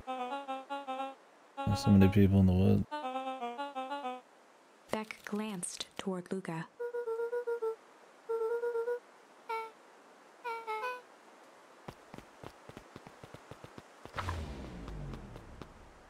Rollo was safe. But we haven't A seen wave that. of relief washed over Luca, That's which some was quickly confirmation. replaced by a sense of dread. Gran is going to kill me. If he hurried, he might just make it home before sundown. Chapter 4. Our harvest awaits. Luca took a deep breath and gingerly opened the door, steeling himself for Gran's wrath.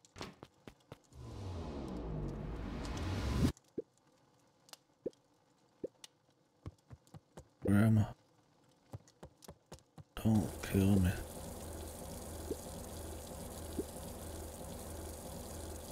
Am I missing? I left everything on.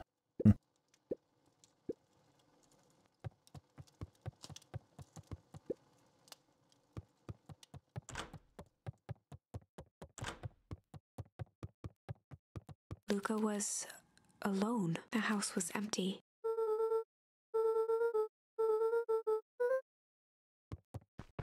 What? You just went straight to bed. What the fuck? Luca was sitting by the pond, listening to small waves lap against a rock. His father sat in a folding chair in front of him. Without turning, he spoke. "Why don't you grab me some nice bait?" "Sure thing, Dad."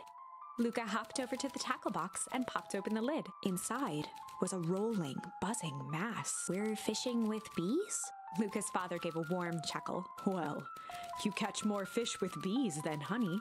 Pick us out a good one." Luca closed his eyes and plucked out a bee. He could feel its wings struggle between his finger and thumb. Holding it at arm's length, he hurried over. His father deftly baited the hook and examined his work. "Interesting choice." With a practiced flick of the wrist, the line buzzed in a graceful arc. The water accepted it without a splash or ripple. The wrong choice.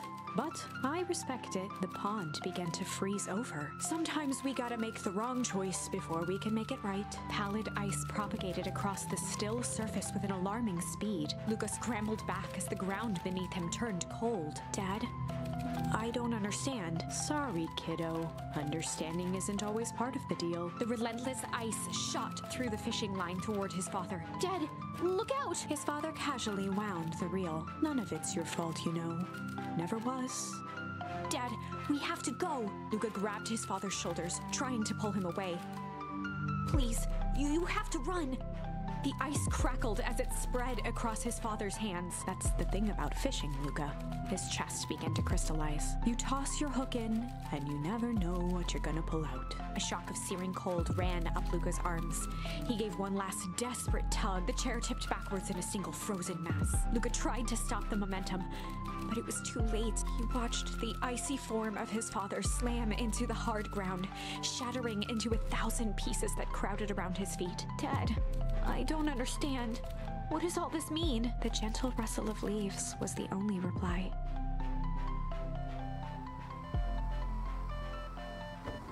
Well, where's Grandma? We gotta be walking this town at night. His eyes struggled to like focus this. on the walkie-talkie.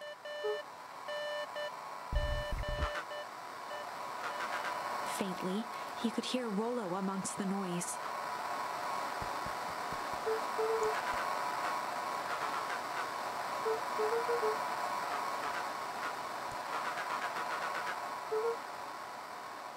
Rollo's voice was coming through more clearly now. Suspicious. But why would Hyena Man lie? He wasn't in on But it. some words were still just static.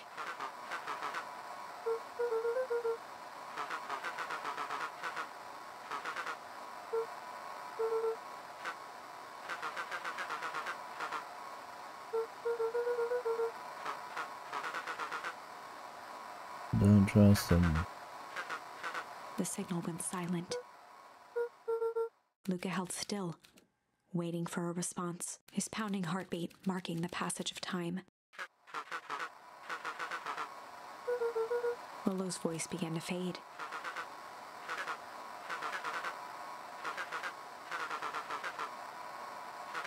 In the treehouse. The signal died for good.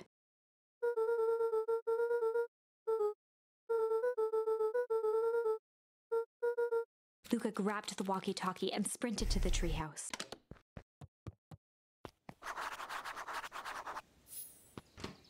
Is everybody in town gonna be like fucking missing or something?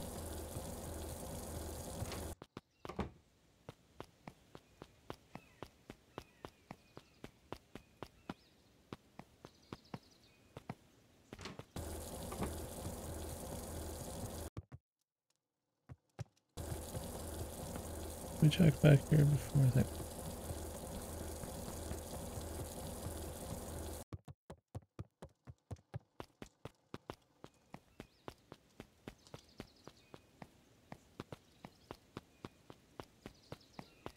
I do like the art Luca though. heard a group of footsteps The little approaching. cutouts where the background is a mixture of the sky. It's a nice little atmosphere and look unique. He dashed behind the bushes to avoid being spotted.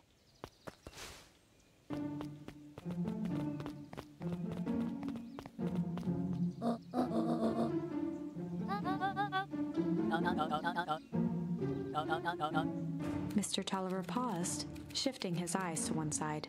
Our rules. Is this gonna be like bait where they're helpful but they look evil?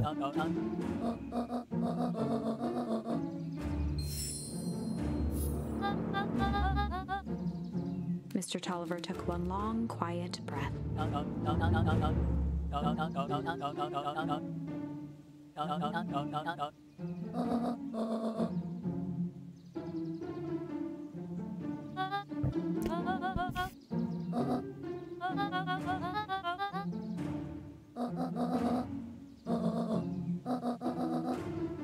Operation Sparkplug.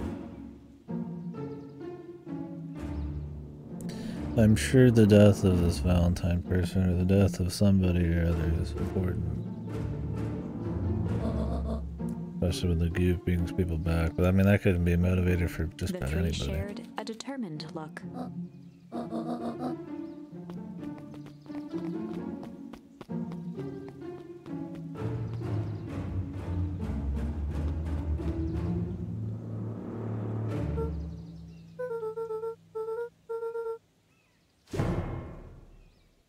Jesus Christ. the vat pick there. He's good.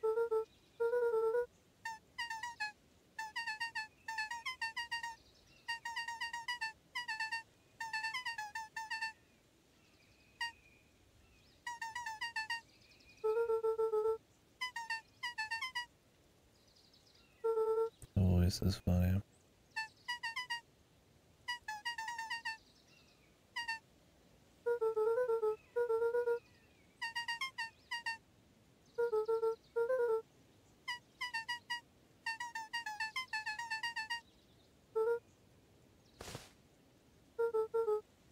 The noisy reporter, man. He would have done well for that.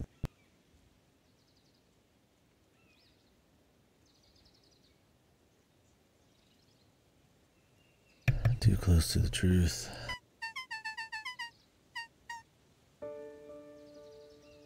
Fucking slides away.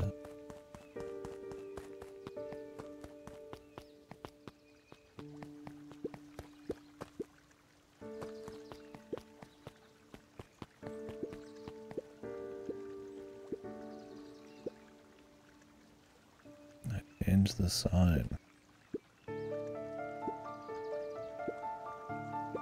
The two boys shared a mischievous grin. Pranking.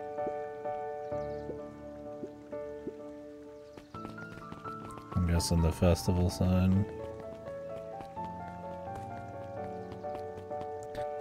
It says festival.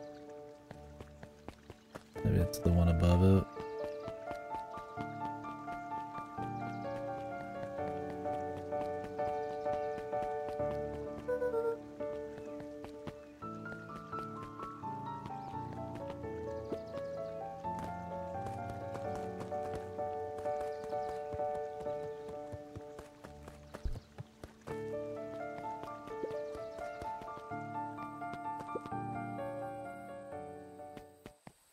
If we got any more bait. Luca wrapped some tape. Hey, you never know.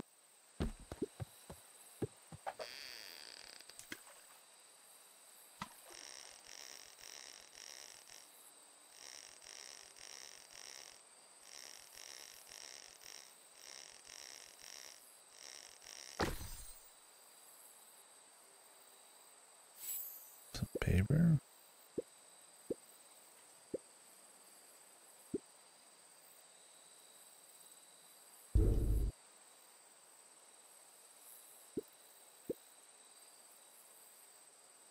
The Valentine Estate. Property rights. Been turned Luca down. placed a sinker on the line. Sometimes the best stuff is at the bottom of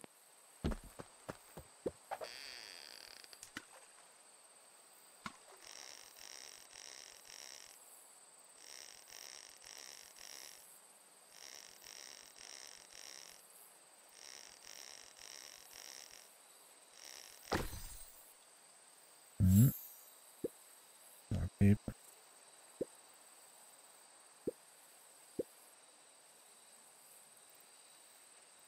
Yeah, why did he do that? There's a fucking note in there, dude. It's not even booze.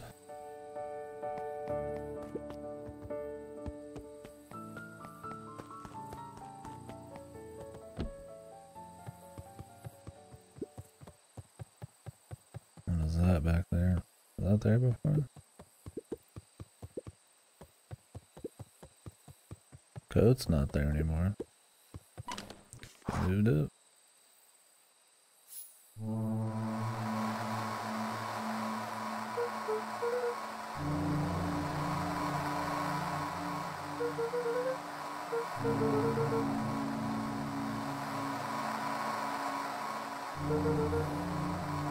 What is that behind there? That's definitely a thing.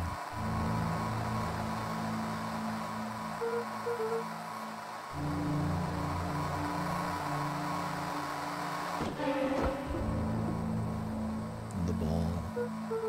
Luca could only see a cloaked shape behind the rocket. What if it's Iggy just half fucked?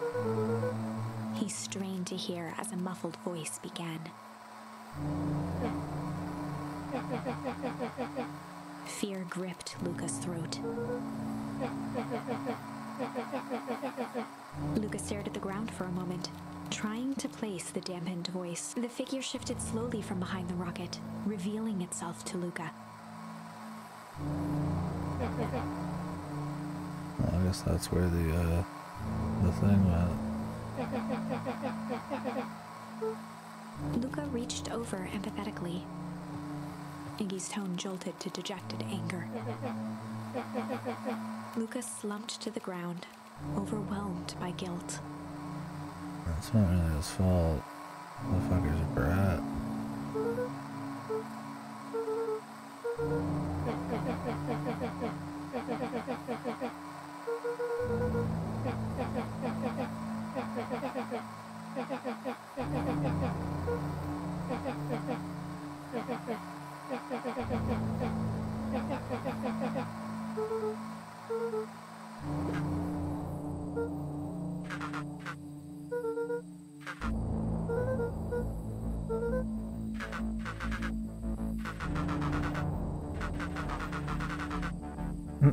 Stay away from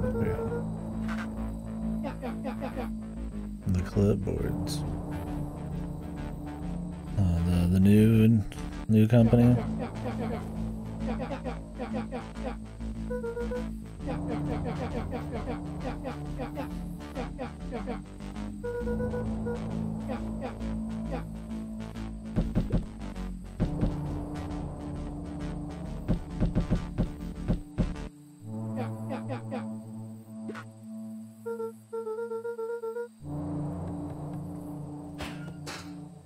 Jeez. They all look the same.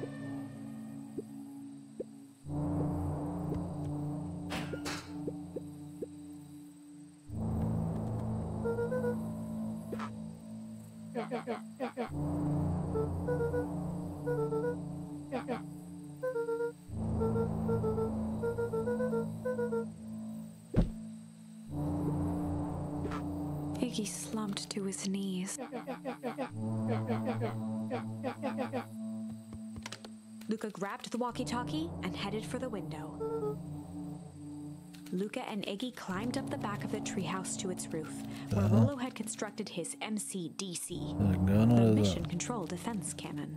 From behind the crowd of clipboards, William Kerr strode forward, a warm smile on his face.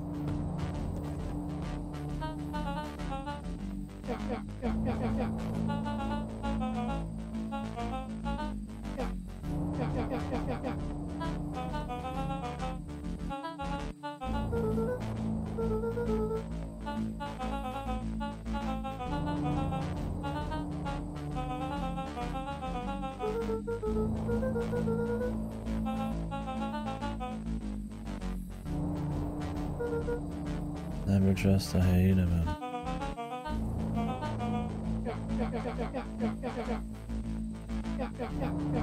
Kerr's smile faltered.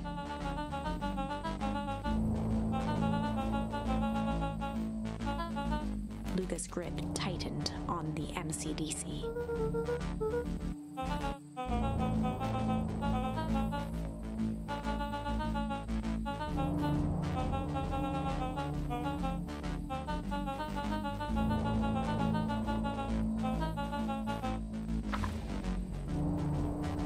Luca's mind raced. What exactly is Grandma and them doing? What do you do when Really there's nothing. no hope? At all. We'll reconvene after the festival ends. Iggy wiped his cheeks with a sleeve. What are you gonna do, Luca? Kill Luca him. drew himself up and decided to take the only option they had left. He swung the mission control defense cannon around, aiming it confidently at the smirking face of William Kerr. Luca summoned his most insolent demeanor. What the fuck? Now they're just gonna climb up. Kerr turned his back on the two boys with a nonchalant wave of the hand. As the clipboards began to slowly advance on the treehouse, Luca looked to Iggy with resignation in his eyes. The end. That escalated quickly. Maybe discretion. What? Let's put a pin in this.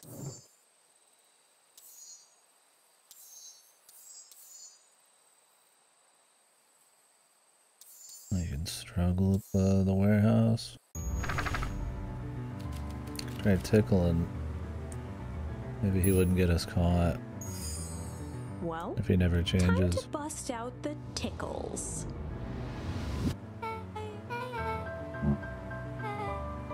Beck lunged forward and began to tickle under Tish's arms.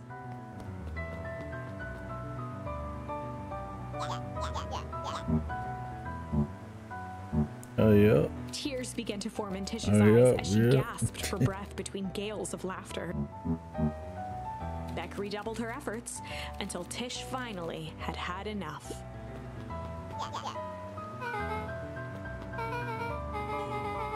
Iggy's eyes darted around, a realization dawning on his face that he was now outnumbered. Iggy kicked at the puddle before making his escape.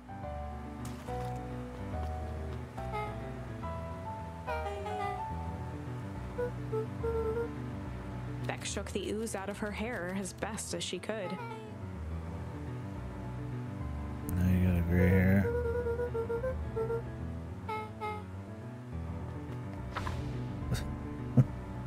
Chapter Fucking 4. gray hair. Wouldn't that guy's boots be fucked too? The best policy.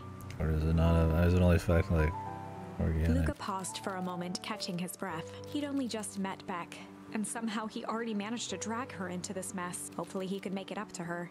But finding Rollo was his primary concern.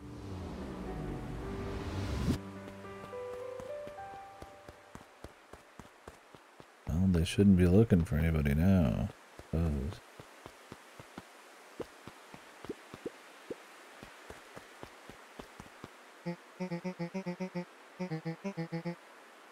Roxy and Fitz looked drained. It was clear they'd spent all day searching. Roxy's temper could often be dismissed as the impatience of an older sibling, but this was the most intense Luca had ever seen her. Her eyes were wild and unfocused, looking straight through Luca. In a torrent of rambled words and tears, Luca broke down.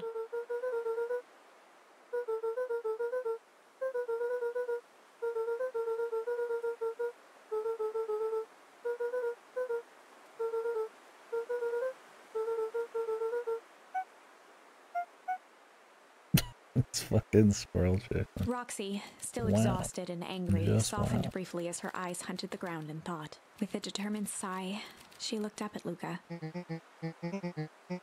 Roxy drew herself up. Roxy is the most useful person here. Grandma's got her, like, fucking conspiracy crew, but they're just taking forever to do shit. Roxy tried to think of the safest place to send Luca. Luca wiped his cheeks and gave a quick nod. You should tell her about the fucking, like, crazy goop and not to touch him.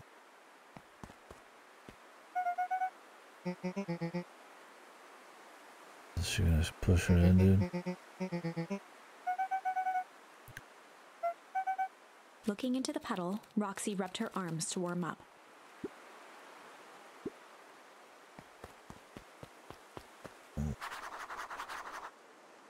Why didn't you tell her about the puddle?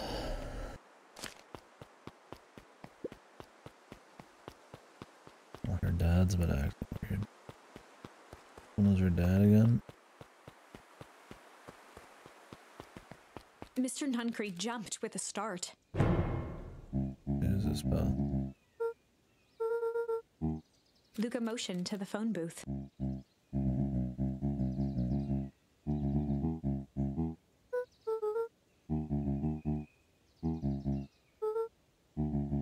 It never rings, huh?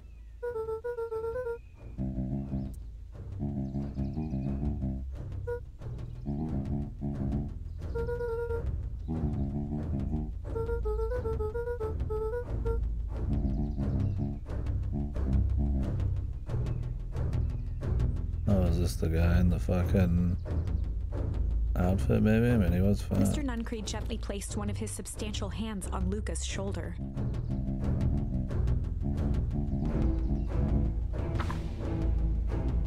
Luca peered up at Mr. Nuncreed. Kind eyes warmed a stern face. There was a deeper emotion hiding beneath it all. It was subtle, but Luca could sense something eating away at him. Damn. There was a shame lurking behind those eyes. Is this just like what he interprets it as? Or are we actually like informing his emotions here with our choices? If Mr. Nuncreed was that worried about Rollo, maybe he could help. I don't think that's the case at all. Mr. Nuncreed raised an eyebrow.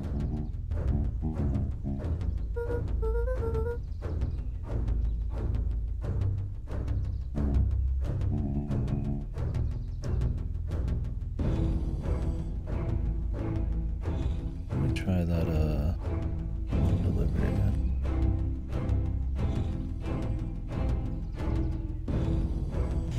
Oh yeah, of course. I always get fucked by it. Let's be real.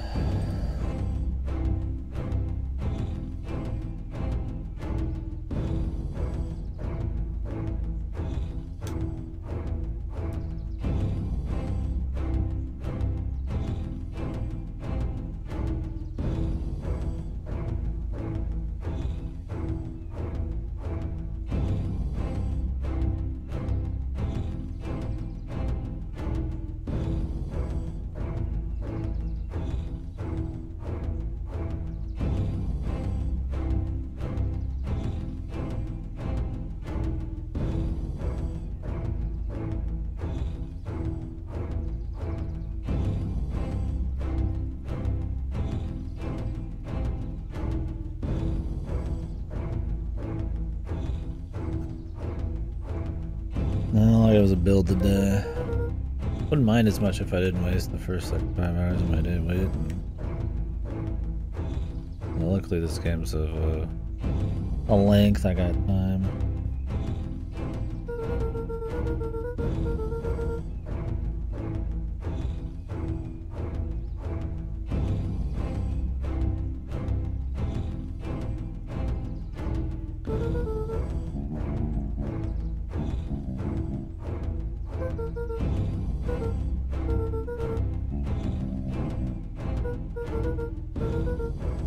Mr. Nuncreed's shoulders slumped.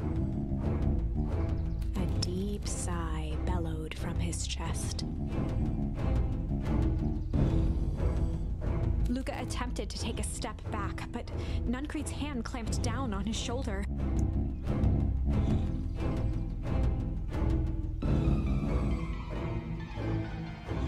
With a firm shove, Nuncreed manhandled Luca into the phone booth. Maybe the secret of the fertilizers.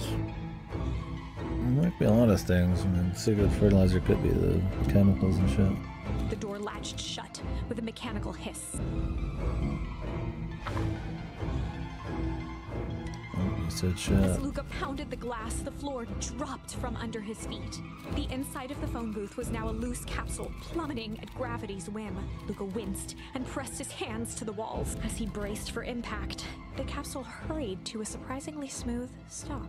He felt a cold the rush umbrella of air facility down here. and opened his eyes with hesitance. Two large figures in hazmat suits occluded his view. Luca heard the deep, resigned voice of Mr. Nuncreed over an intercom. He knows too much. The end. Wait. No, this isn't the end. I know there's still much more. Somehow this went wrong. Okay, let's try something else.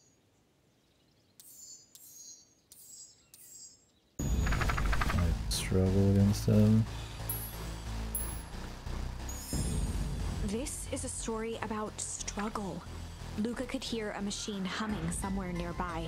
He felt around wildly, searching for something, anything that could help. His hands found a hard object, maybe a tile? He yanked it free, lifting the cold stone. Luca swung the tile as hard as he could at the shape that still held fast to his leg. He heard the crack of glass as the stone hit the assailant's mask. I like how you don't know if you're going back on one of these. With a muffled yelp, the hand let go. Luca was free and scrambled to the door. He never looked back once on the long run home. Chapter 3. Everything's fine. The next morning, it was quieter than usual at the breakfast table. Only the sound of silverware and chewing interrupted the awkward silence. Well, you made it home, but that's not going to be good.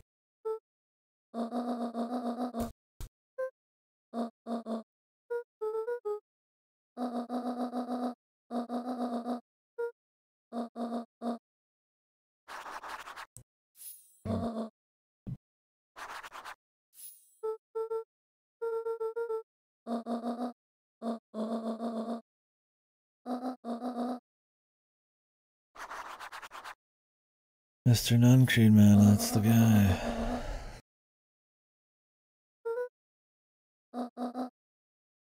Gotta save him for last.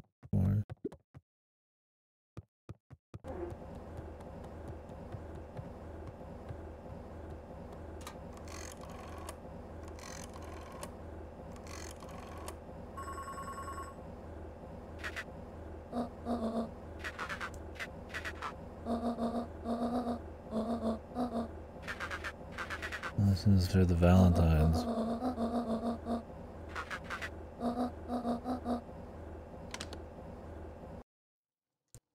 Wonder if she was actually young at some point. Now she looks old. Anybody who looks young or old could be not. I suppose.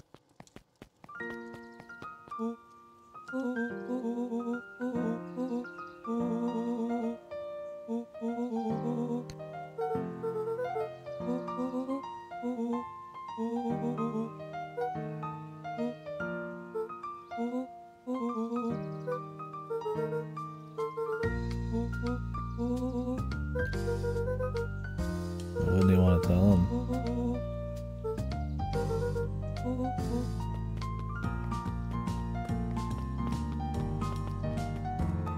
We're saving it for later.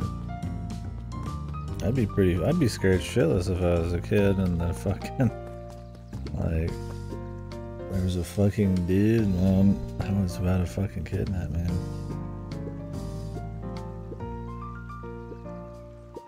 Luca checked the soles of his sandals.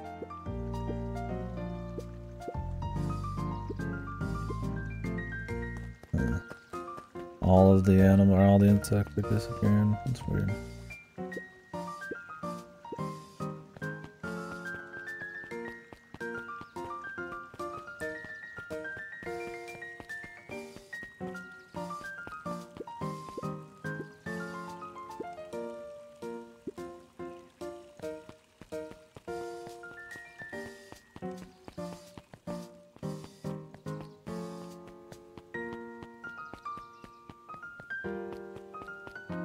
This is like a less shitty, oh,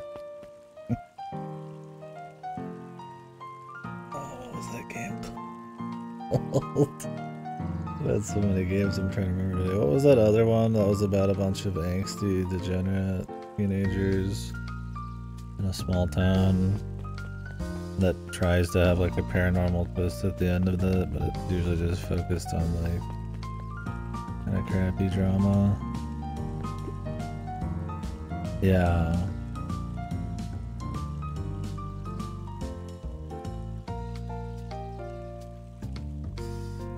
Where you play as like a somewhat fat cat chick. What was it? That one was pretty whatever, man. This is a much better paced thriller. Night in the Woods, yeah. I mean, I guess that one wasn't as focused on the thriller parts, but it was much drier in its presentation. You kind of just had to like walk back through the entire town every time. I don't think it weaved in the thriller parts very well with the rest of it. Valentine, oldest of Sharper Valentine's children, and heir to the Valentine fortune, had a way of making questions seem like It's another demands. small town, something weird's going on thing, but I mean, I guess there's a lot of those. Good setup. Mr. Wilder had learned to assume that if he was hearing from Eris, it was because she had taken issue with something he had put in the paper.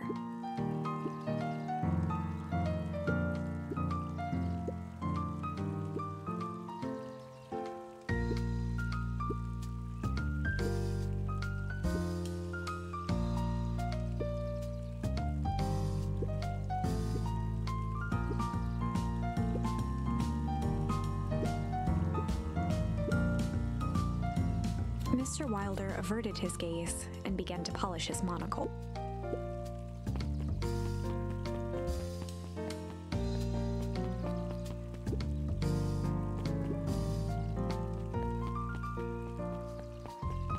They're pretty obsessed, aren't they?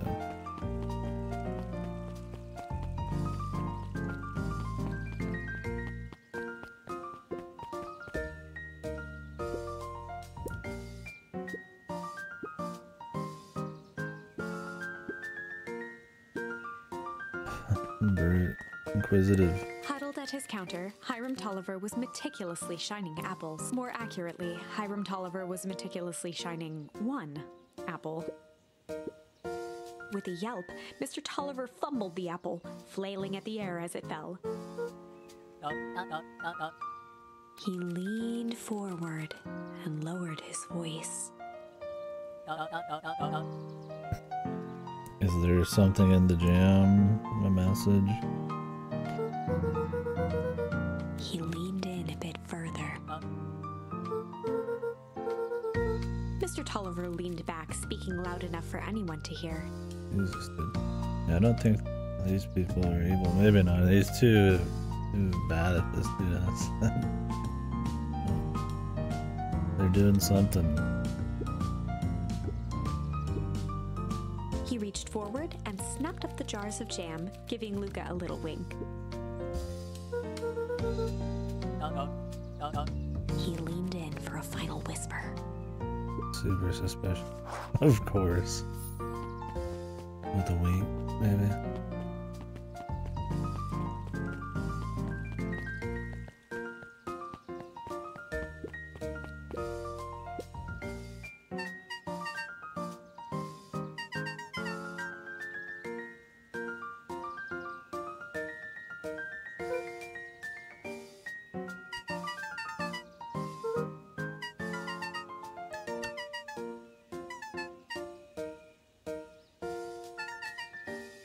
They're both working for someone different. Maybe one's a spy and one's not.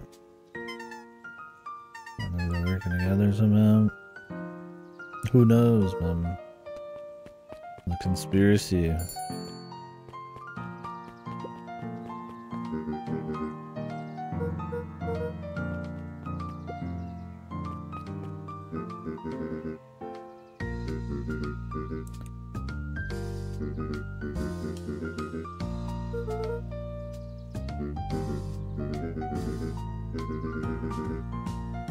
His family. Maybe he's gonna It was worth when the chips are down eventually. Or maybe the opposite. Break.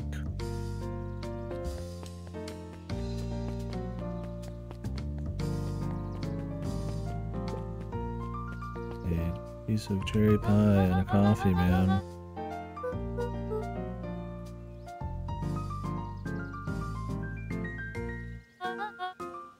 She leaned forward and pinched Luca's cheek. Why is he everywhere? Where is he?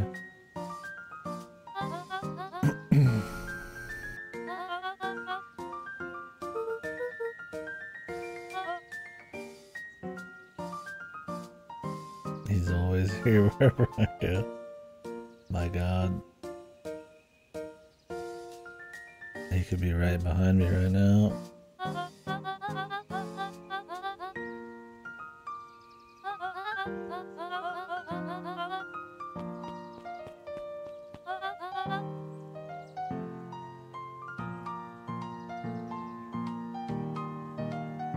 Was it that Flavio chick or whatever?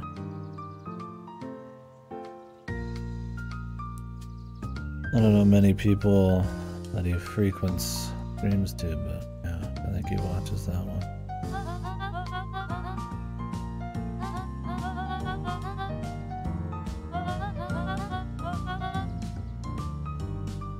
Maybe you're being stalked.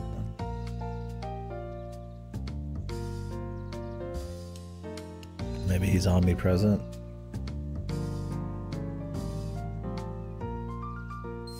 Careful. Break.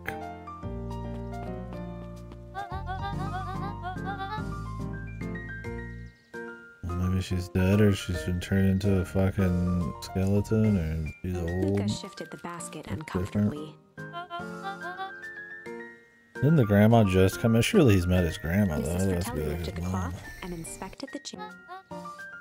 She carefully lifted out her jars of jam. He's much better at this conspiracy thing.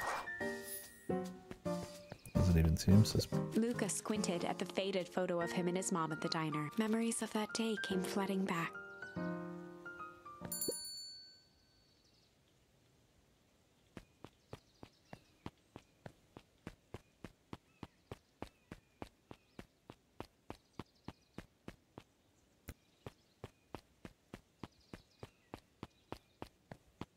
Oh. Evil man with the Valentines in the press.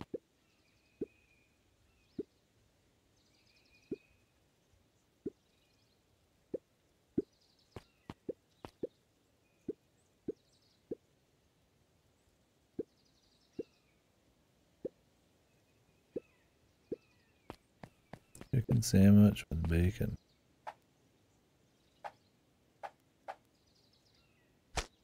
What the? He's gonna make the food and everything. Damn, he's good. The love me tender. Who's this? Oh, we met Gadzooks. No, that's not his name. Jeff slapped the table and gave Luca a Jeff. toothy grin.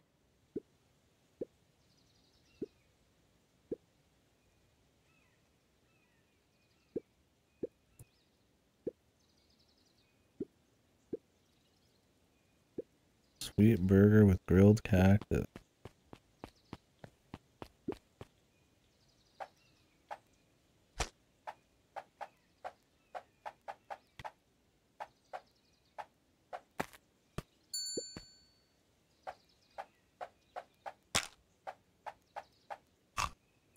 And there's some candy and cactus, bro. It's not really a burger, but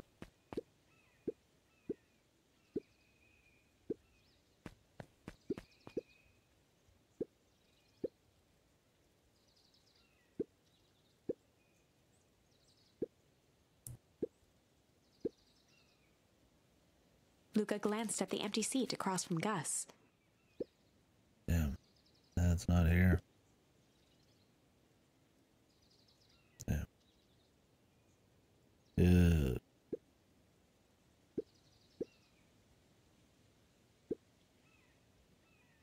Cold cuts topped with a pile of sloppy jelly.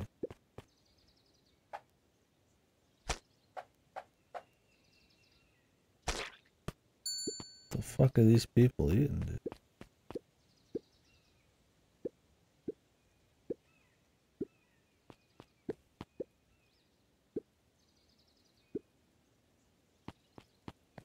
Okay, so you keep coming back to fish and you keep coming back to take orders for everybody. I see. That's cool. I assume we're not gonna be able to finish these until like the very end, but I kinda like the memories of his family, or this like recurring little thing you can kinda do. But also how like the branches of the story, like there'll be some crazy conspiracy shit, or somebody will be missing, but then on this side they're like fine, and then we're kinda like using the knowledge we have to kinda add suspense. I mean, I guess technically you might not know this part, but...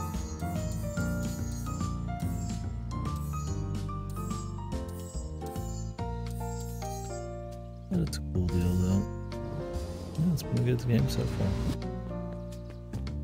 Pretty tight little narrative branch thing going on.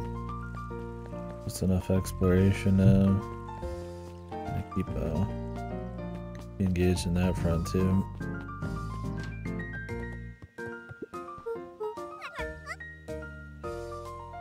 Yeah, it's been good so far. I like that while it looked like it was like more of like a fairy tale fun cutesy thing, that it gets pretty heavy duty, which is cool. It looked like it would just be like, oh, maybe they'd go on like an EP adventure, kind of like, you know, like barely any seriousness. I like the contrast a bit more.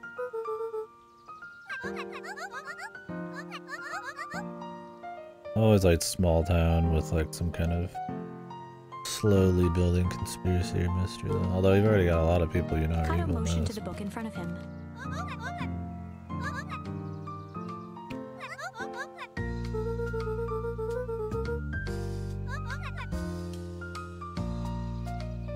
We got a lot of parallels and hints and a lot of this random dialogue too.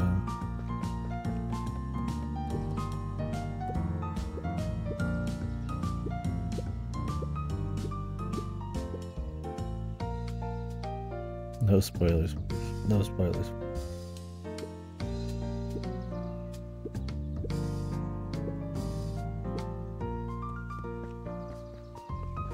No fucking spoilers, Jace. You fucking son of a bitch.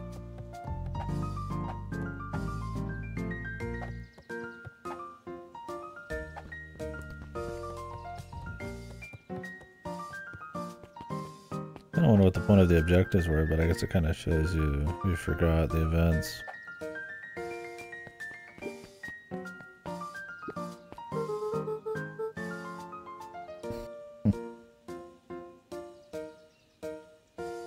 Says all these avid VTuber watchers. I don't have my VTuber rig on right now. I don't think it's a secret.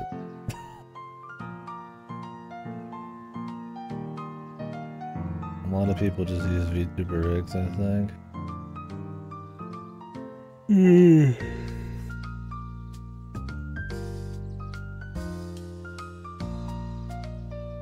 At least on Twitch. The ones on Twitch aren't really like managed, right? I mean, it's just a bunch of people using rigs.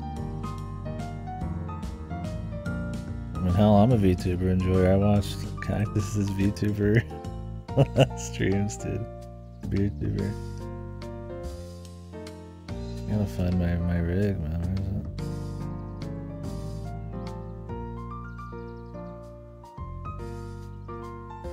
Yeah, I think for a lot of people, the VTuber rig are just kind of a way to kind of have a persona or have yourself out there without actually having to have yourself completely.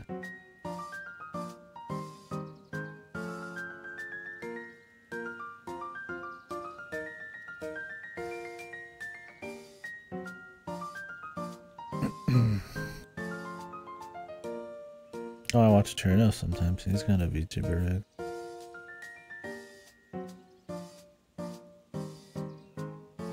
I don't know, I kind of personally separate them from like the big ones for me. On YouTube, I have a very different atmosphere and goal, it feels like. But I don't know that much about the breadth of it all.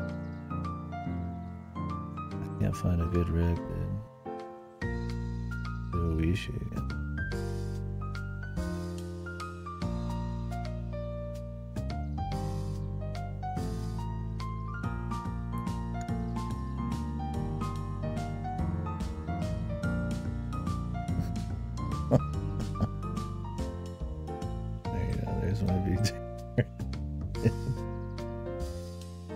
Hey guys, it's me, Wishi. Wishi presents Beacon Pines, dude.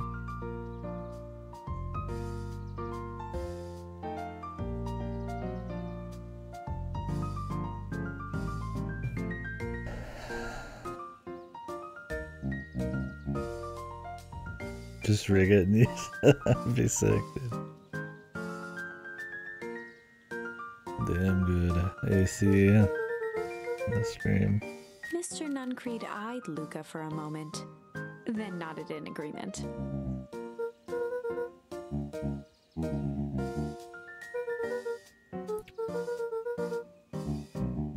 Nuncreed snatched the basket from Luca.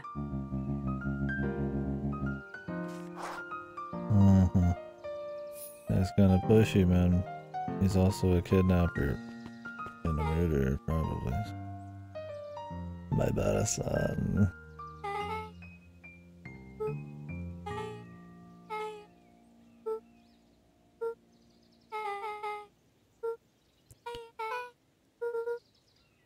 Pineapple and 12. We just got saved.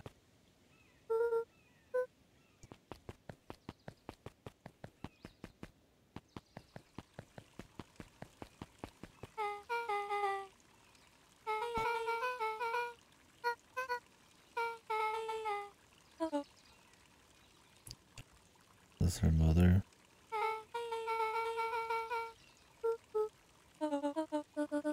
Beck locked eyes with Luca. The look on her face was equal parts expectant and desperate.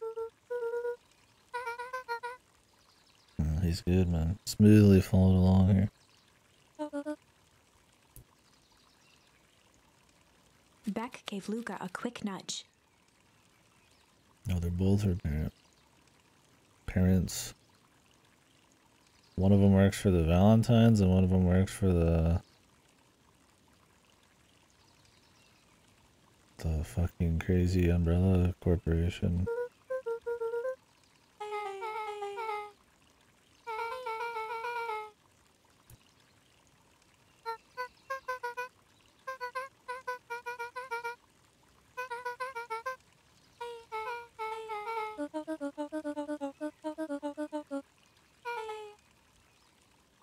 Gonna be pretty hard considering this place is a fucking loony bin.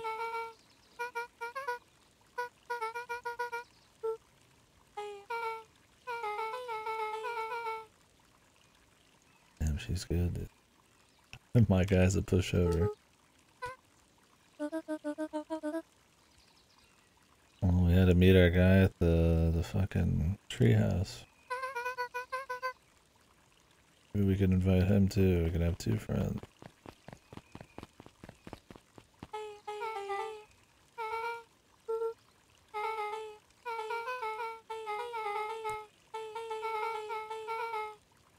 Little cottage next to that big mansion. Look like a gardener's house.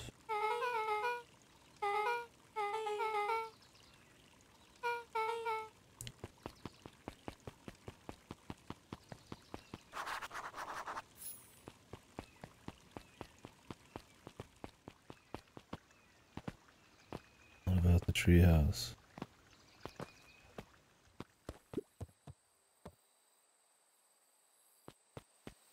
Got any new shit? Luca tied a shoestring. What fish? I just want to leave, brother.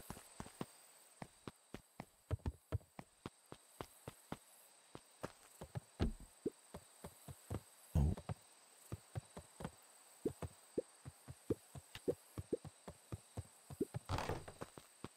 Oh, Guess we're having dinner.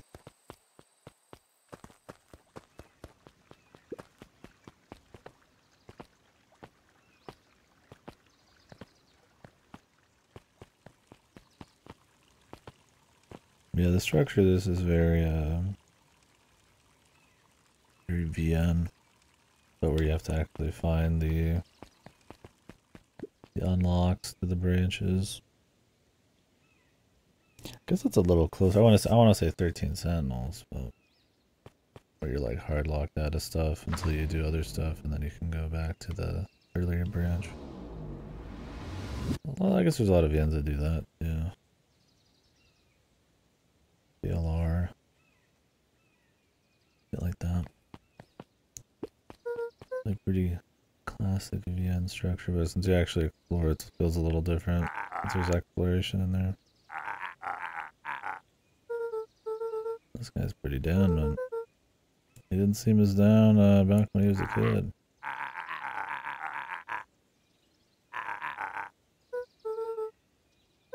Is he a miner? No, that's like a mechanic. Jeff dug through his pockets.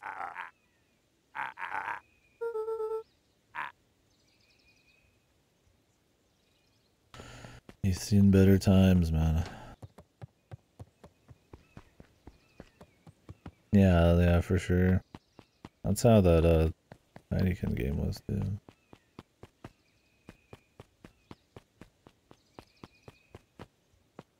I'd say these are closer to Banjo. KDkill got.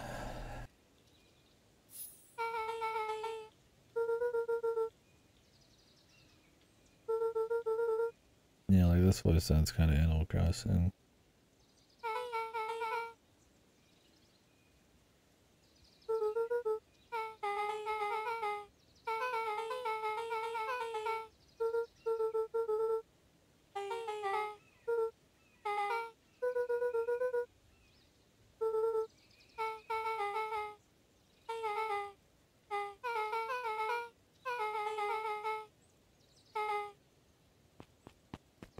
Saving the full explanation for that, man.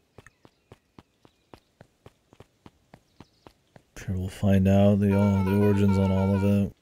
What happened?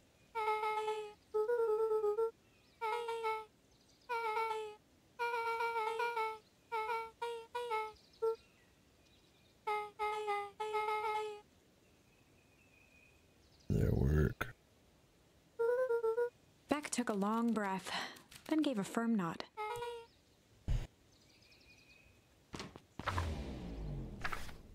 Chapter 4. All we need now is some kind of meta awareness of all the different branches, and we're full on sci-fi VN. Dinner with the Moodwills. Ilona Moodwill was worried about change. A gardener at heart. The English is fine, so. Change, relied on it, and it's only the narrator, otherwise it's banjo kazooie noises. But there was a difference between the controlled world of her plants and this cluttered cottage in a This strange is town. the it's okay hands. Yeah. Easy. Easy, easy, lad. Easy. Let you down easy like in that fucking gift, dude. Almost done. Nellie was a blur of activity, digging through boxes. Sorry, love. Couldn't find the dishes. We'll have to make do with paper plates. Dinner went by without much conversation. As she watched Beck and Luca finish up their pizza, Ilona let herself relax into the chair. The things she cared about were still here. Nellie finally had the job of her dreams.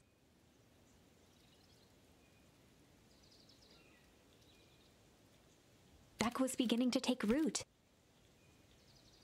Ilona's task was simply to tend to them. She could do that. Tend. Can I read the page before this? I would like it back.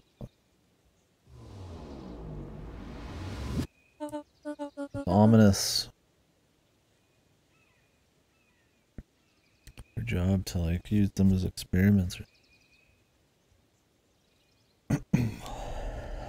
Yeah, it is a bit, but I'm glad it's not fully voiced. It would ruin the atmosphere they got going on.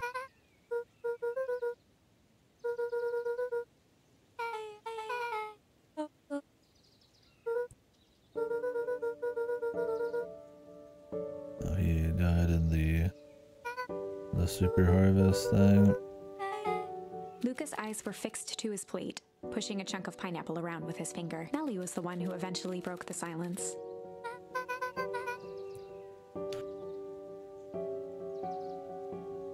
I forgot Eliza even had a VA.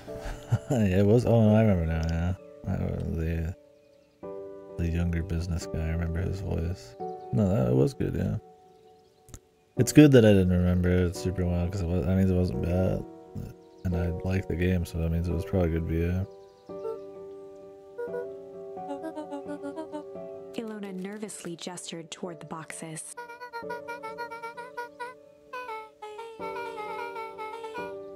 It's massive. Collard. Yeah, he was great too. No, that's probably why I recognize.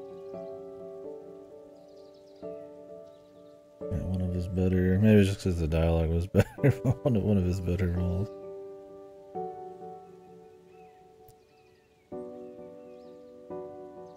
Yeah. Not huge in a Greg tune, but I've also only really experienced Greg tune in mostly shit stuff like AI. It's definitely not on the VA as much as it is the work. Luca wiped his face with his sleeve.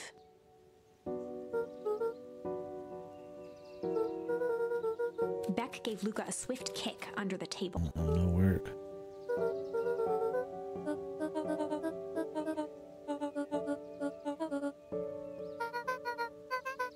Chemist. Lord.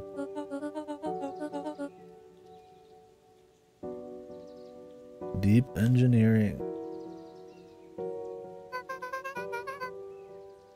Maybe she doesn't know what they're working on. That was pretty ominous narration before, though. She probably has a pretty good idea. We'll see, though. Luca glanced over to Beck. She seemed to be holding her breath.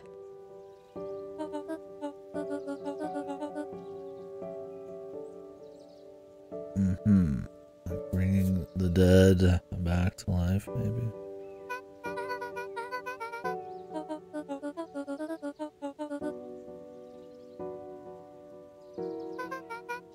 Beck slammed her fist into the table, perhaps drama. harder than she intended. Luca glanced outside to gauge the time. The sky was darker than he expected, filled with ominous clouds. Ask if she wants to come along.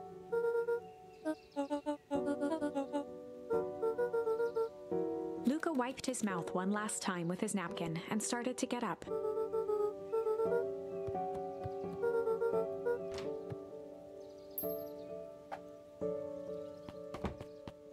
Coming along. Surprised, Luca turned around. He knew Rollo could be prickly around new people, but Beck seemed cool. Rollo would warm up to her eventually, probably.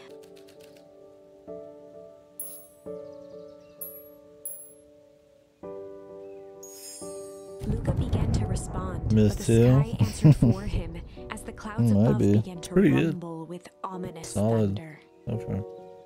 Nice kind of like mystery thriller. It looks cutesy, but it's actually pretty, a little bit darker.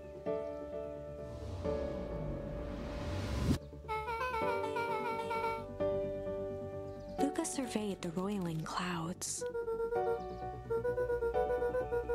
At that moment, the heavens opened up, unleashing torrential rain. It's definitely got a VN format.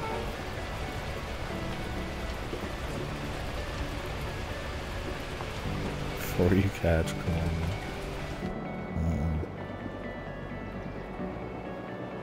I need someone to stream this. Come on, please. I know the feeling with Funny Van.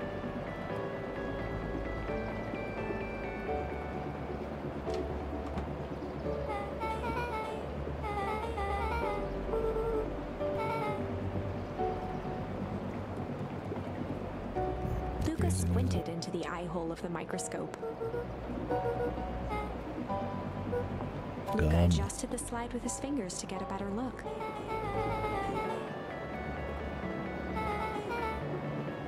47 days. Luca wiped his hand off on his sweater and gave a nervous laugh.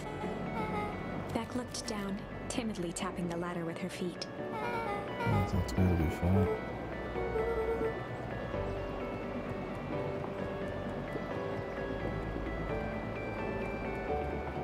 Luca bent down to examine the bouquet of wilting flowers. Judging by the odor, they were well past their prime. He flipped open the attached card.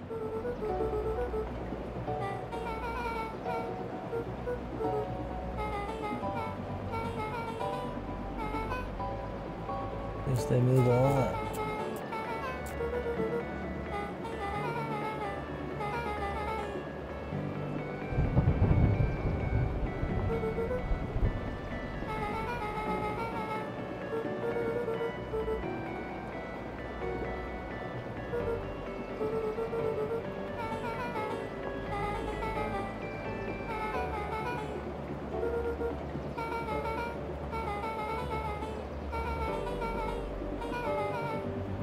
Flicked at one of the toggles.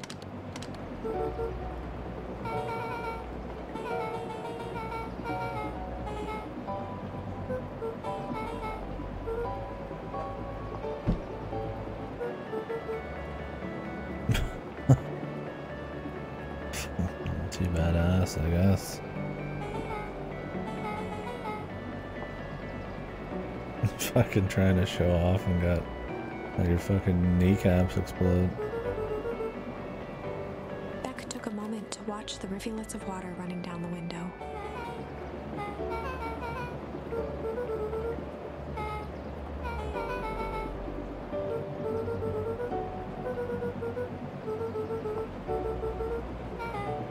Luca took a deep breath, exhaling slowly.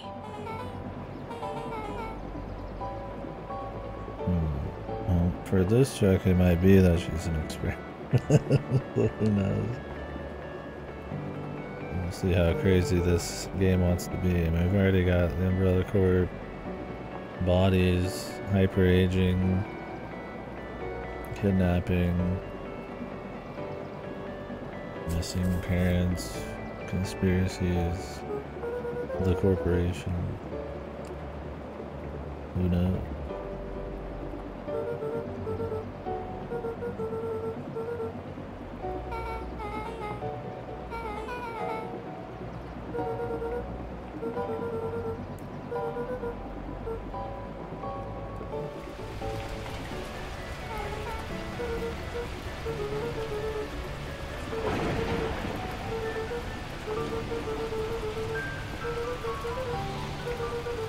Luca let out a feral scream that echoed into the Jesus, night. buddy.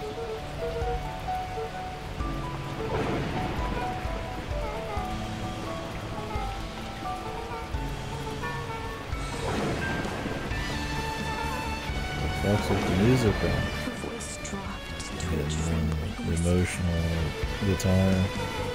Beck brushed off It's her really shirt loud. and straightened up.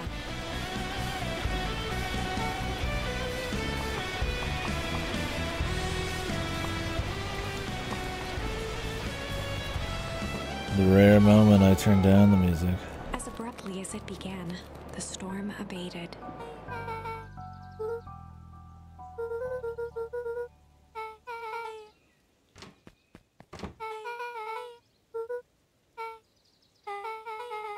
Beck gave Luca a light thump on the arm before heading in. Chapter 5: Friendly Feud. The air was heavy with the hard rain's residue, the smell of wet things. Friendly feud. Despite his dreary surroundings, Luca felt at peace. He'd never shared those details about his dad with anyone, not even Rollo. But it's not like this changed anything. Rollo was still his best friend. Adding Beck to the group would help balance things out. Everything's better in threes. This is what Luca told himself as he headed to the treehouse. We gotta get some fucking kid drama.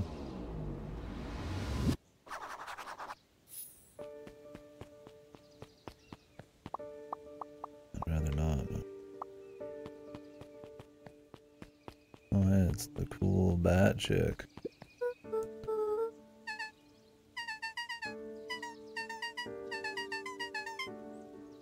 The peculiar last will and testament.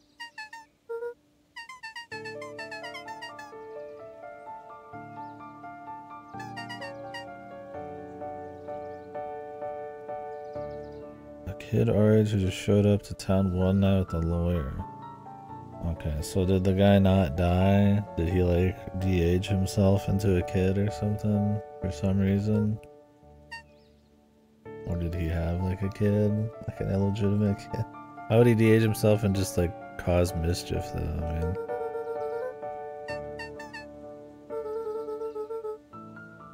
it could be like an illegitimate kid. That would make more sense, but I don't know, man. With the aging shit, it could be anything, dude.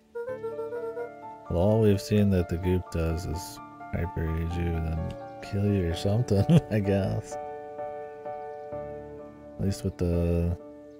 No, he doesn't kill you, I mean, Iggy lived, but... I guess you go young, then you go old or something.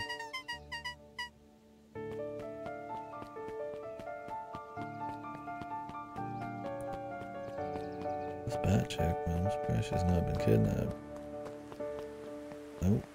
These are looking bizarre.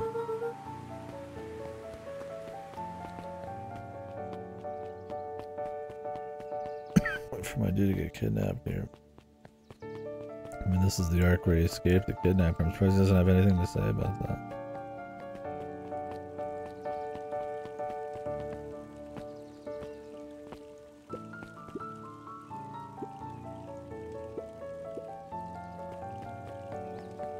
This is no time for fractured friendship. Yeah.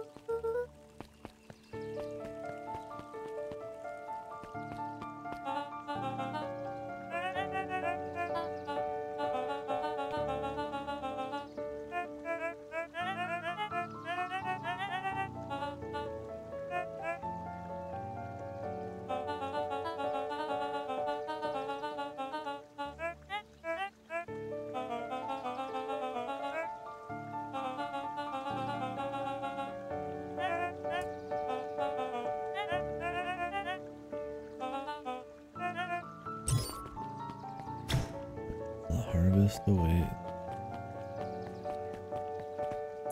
We know they're evil. There could be multiple brands of evil in this town, but they're at least some kind of evil.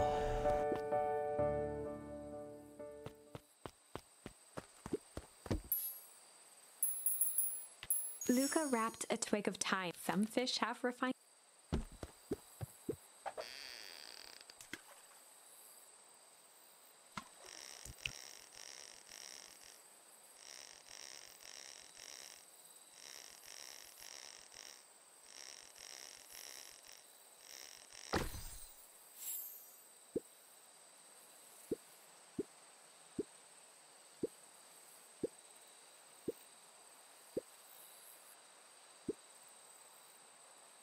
Contentious relationship with time. And they're really digging into it now. I can see himself de-aging himself.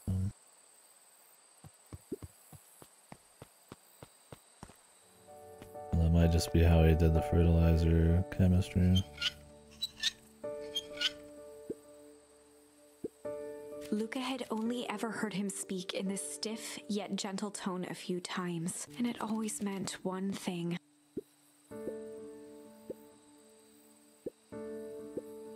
Rollo scoffed.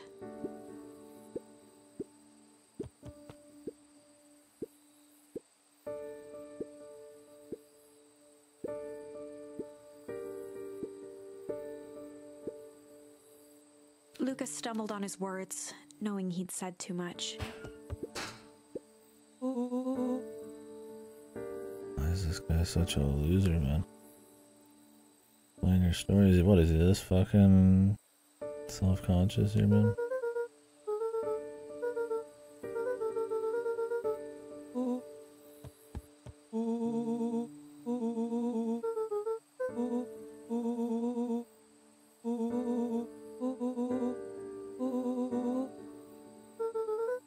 Luca became instinctively angry in response. Both boys were now shouting across the distance.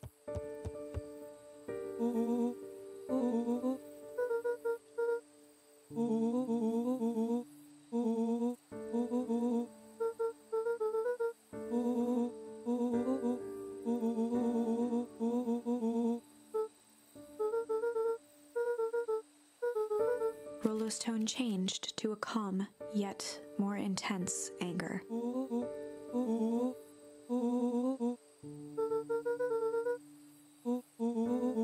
The words hung in the cold night air. Rollo's stomach dropped, knowing he'd crossed a line, but it was too late.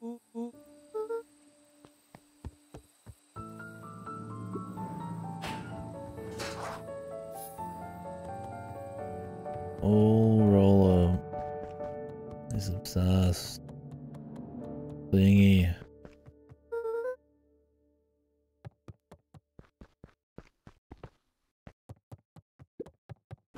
Luca dug through his old stuff, He's a brat. not even sure what he was looking for.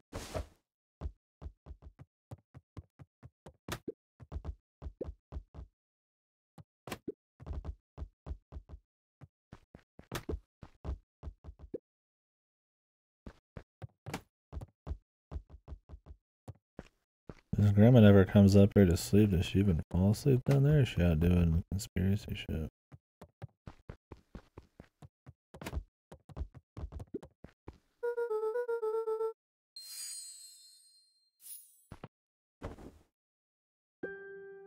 Gran cooed gently from the hallway.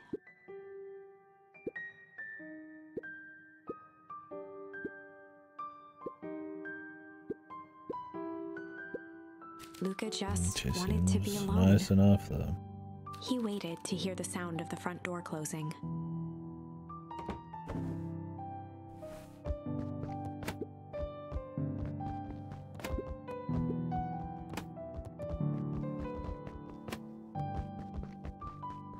Did I get any words for this? Beating the shit out of his ball? Probably not.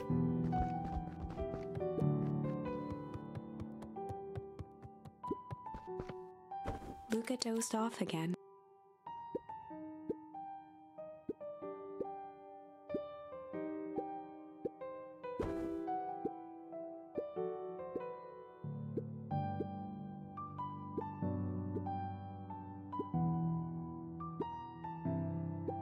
Luca still couldn't bring himself to go out.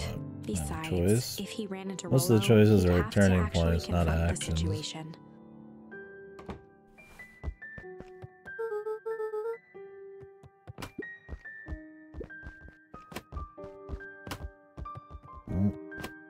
Need to kick this up there.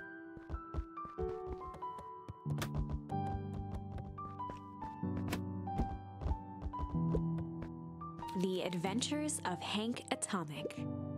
Luca carefully opened the cover and began to read. Rollo had received it for his birthday, a special hardcover edition with behind-the-scenes commentary and bonus art. Rollo cherished it, but asked that Luca keep it at his house. Luca wasn't sure if it was because Rollo didn't trust himself with it, didn't trust his sister around it, or just wanted an excuse to come hang out at Luca's more often. Whatever the reason, Luca didn't mind, but it had stayed right there where Rollo had stashed it ever since. Now, at the foot of his bed, Luca lost himself in the pages. He'd read it all before, but at this moment, it somehow felt sentimental. He was well into issue number 5 when he heard soft footsteps from the hallway.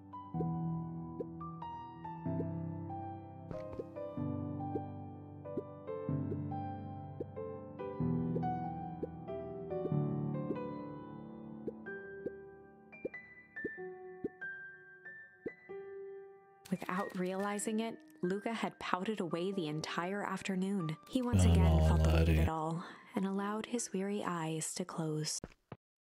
Luca stood in a vast black expanse. This kid's not gonna eat all day, He man. looked up at his father standing beside him. Walt was working a straw at the bottom of a fountain glass, trying to collect the last bits of milkshake. Dad, where are we? Taking a final loud gurgling sip. His father peered up from the glass. He jangled the straw playfully with a warm smile, then lifted the empty glass as if to point into the darkness. The source.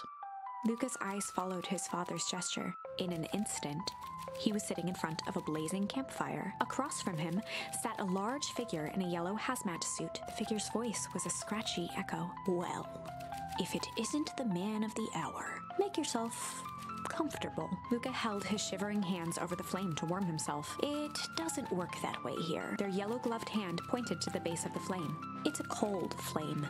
See? Luca peered at the base of the fire. It wasn't wood that was burning. It was Beacon Pines itself. Tiny buildings, freezing and crumbling as they were consumed by flame. Luca could see small shadows moving in the burning city. People. Luca leapt to his feet. We've got to help them! The figure gave a dismissive wave of their hand. Why waste energy helping people who can't even help themselves? The figure bent down to examine the panicked crowd as they desperately tried to stop the flames. They only care about what's right in front of them. Not like us. Luca's voice was a trembling whisper. Us? The figure slowly stood up, grabbing its helmet with both hands. With a jolt and a twist, the suit emitted a gasp. A cloud of torpid mist escaped, slowly revealing the face within. Luca's own face looked back at him, older, worn, distant. The sensation was oddly familiar, as if he'd caught his own reflection by surprise in the mirror. The doppelganger smiled. I tried to help once. He gestured towards his face. And all it got me was this. Luca staggered back. You aren't me. Luca felt a hand catch his shoulder. His father was there again, beside him. Every choice sets us on a path. This is the end of one of your paths, son. Luca watched his older self shake its head ruefully, its face twisting into a cruel grin. Well, Dad, if you wanted him to see this, far be it from me to disappoint. Luca watched in shock as the figure took a confident step forward and plunged into the flames in a flash of cold light. He was gone. What does all of this mean? Luca felt a reassuring squeeze on his shoulder. Just remember, why we choose matters just as much as what we choose. Luca woke up to see a hazy figure at the they foot of keep his bringing bed, up the silhouetted choices. in the I morning feel like it's sun. probably got some kind of meta thing going on, like a sci-fi villain. Luca rubbed his eyes. The kind, concerned face of his gran came into focus.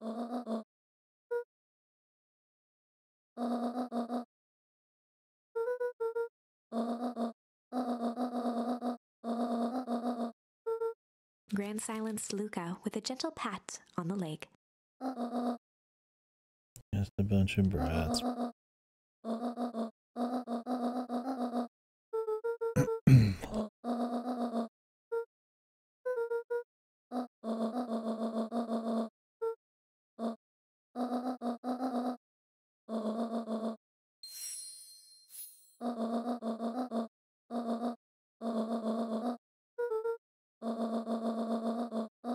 Luca gave a reluctant nod. A corn dog. Oh, grandma seems nice. Everything's better with corn dog? Yeah, except your heart. Your fucking diet. And it really does, man. Eating only corn dogs. I'm playing Beacon Pines. It's good. It's an interesting little kind of small town, kind of dark thriller, mystery, drama thing. A little surreal here and there. Oh, grandma's. Luca took a deep breath. He's got some kind of conspiracy Chapter going on, 6. but it doesn't seem like a bad one. Through thick and thin. Despite Luca's bitterness, Gran was right. He needed to hash things out with Rollo. A big fight changes the nature of a friendship. Whether, in the end, it is for the better or for the worse, all comes down to understanding. If one is not careful, the same familiarity that builds the strongest of bonds can become the wrecking ball that shatters them. Luca emerged from seclusion, taking in the crisp festival air, but the events of the day weren't on his mind. He had to find Rolla.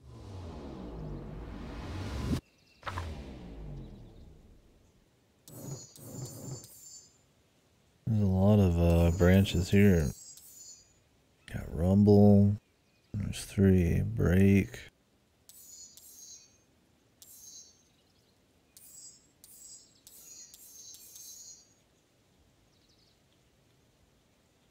Ooh. Keep going on the Rumble path.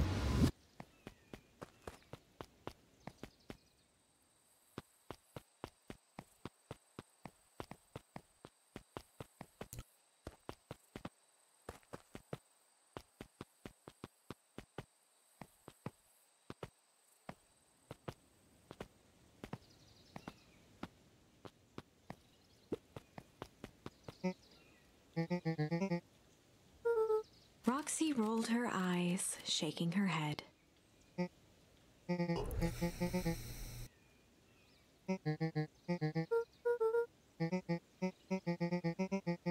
Luca looked down and kicked at the dirt.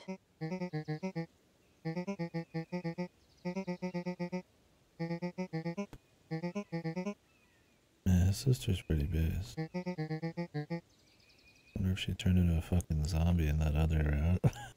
We'll get there eventually. She didn't touch it, but... I mean, probably the library, bro. Somewhere quiet. There's comics about Atomic Egg.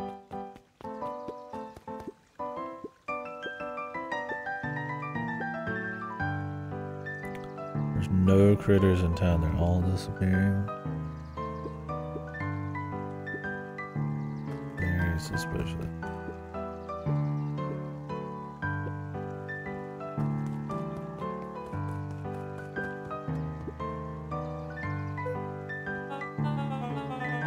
Mr. Kerr pointed to his grinning mouth. This guy's evil. Like, actually, we know he's evil.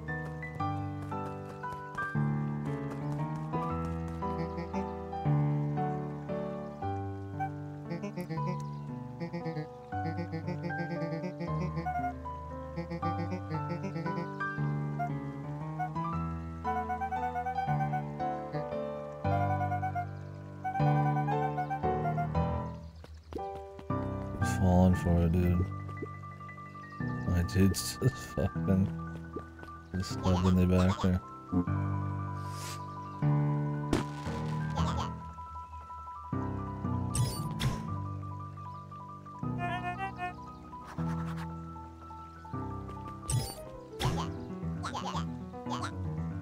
And they pretty much are drones, and there's a lot of them. Jeff was staring into the distance with a wistful look.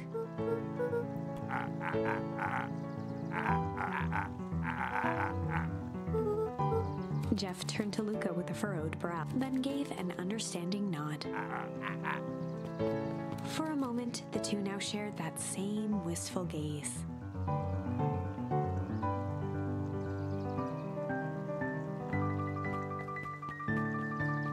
Jeff.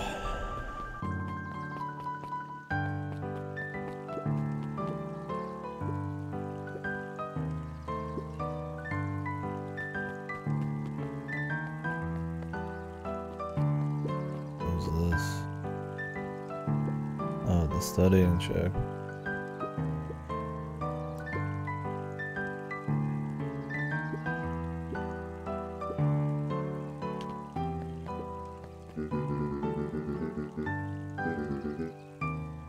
The safety suit.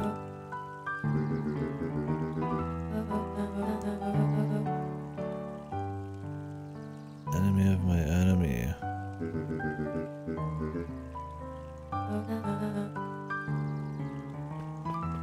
Safety suit. Suspicious.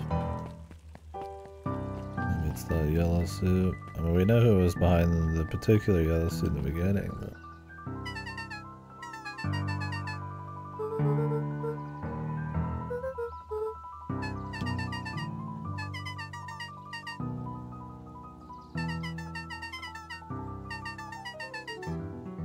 Super secret guest of honor.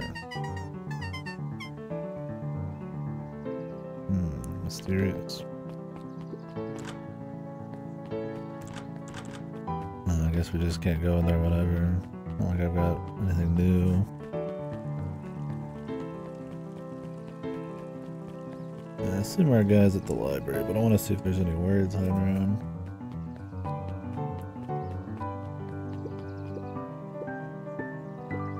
Sorry, all became flesh. Griffin.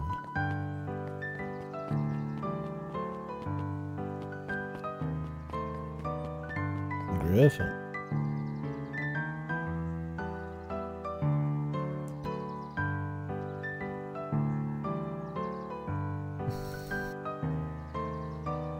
I like a big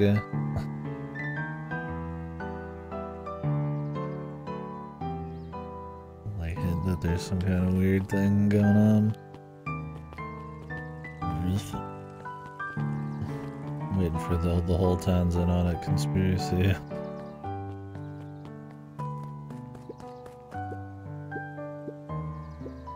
Griffin looked away suspiciously. Oh, Griffin.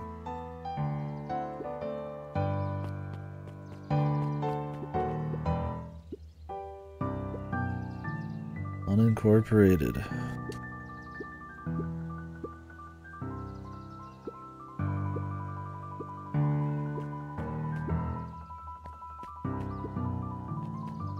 Thanks, kid. Everything in this town is handled internally. Well, I guess if I worry about any kind of plot hole, we can just say that. We all know Beacon Pines is a great town. What you may not know is... And if there is some big conspiracy, then outside influence isn't a problem.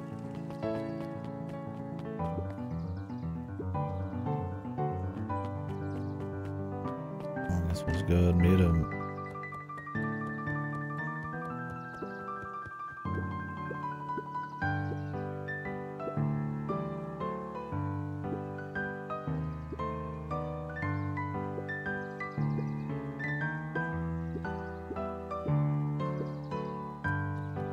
No spoilers, please. Kato's eyes lit with excitement. The first riddle. Kato straightened up and cleared his throat as if preparing to sing.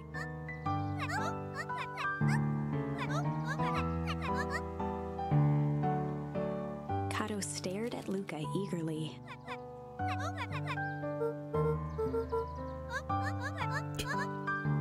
An issue, I assume it's like...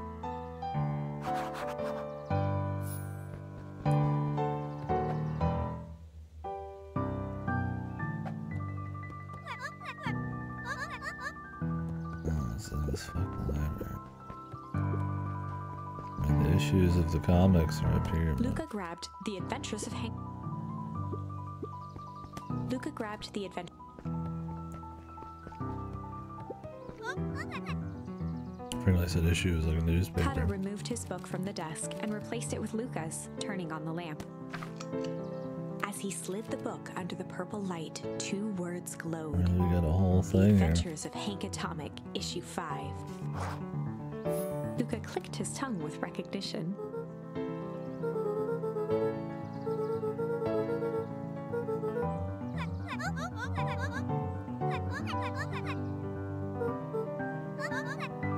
Kato began flipping through the pages, stopping when he hit a glowing word. He continued flipping. They might change this fucking sweater at the beginning, and now we've been rolling it the whole time.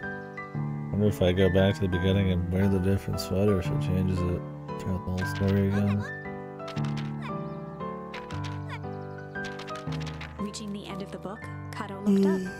Grub cart. I'm hungry. I will probably end up taking a break within 30 minutes or so to go get some food with my brother.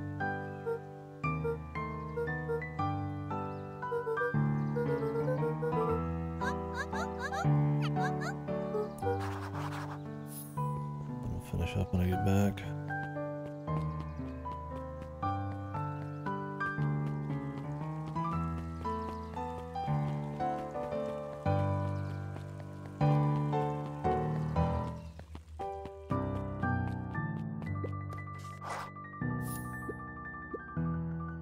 And after Griffin, then we go up to the restaurant. Before Luca could finish his sentence, Griffin handed him a corn dog.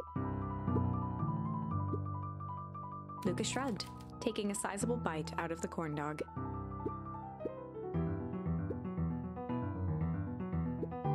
Luca tongued at his cheeks, feeling something rough between his teeth. He reached into his mouth and pulled out a slip of paper. He shook off the bits of corn dog to read the slip. Luca finished off the remainder of the corn dog.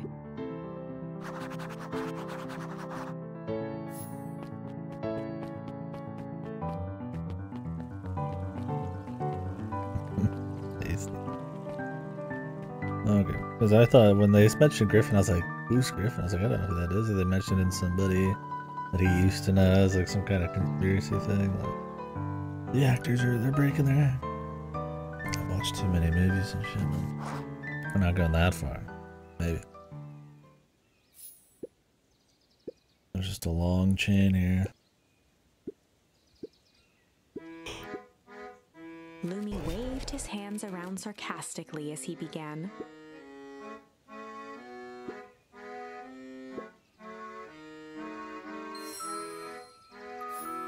Hard in the muscles.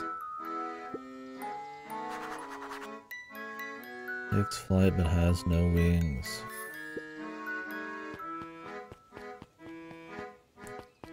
Comfy Latin music.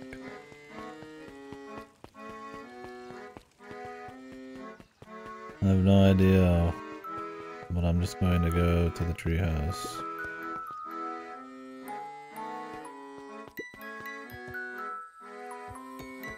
Let me actually go see why there's no dialogue. Oh, it's just the...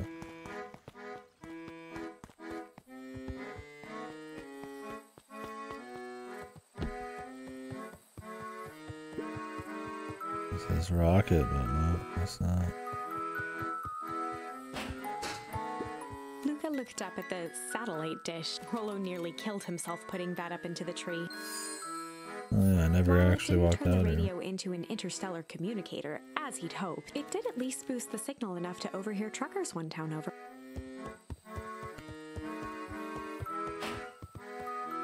Now we've got that.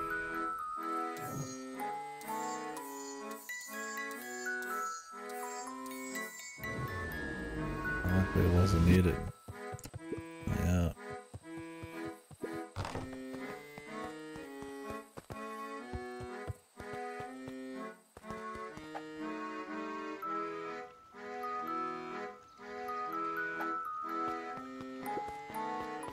Takes flight but has no wings. Awesome. Shit.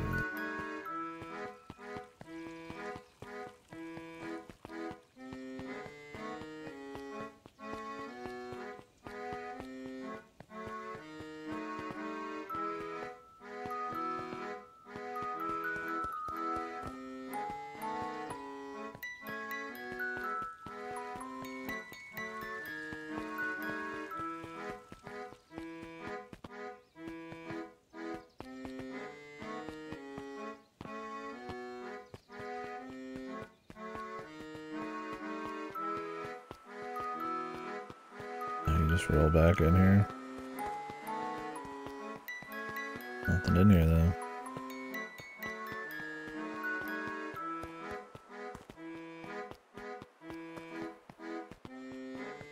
I don't see why it would be the Valentine's place.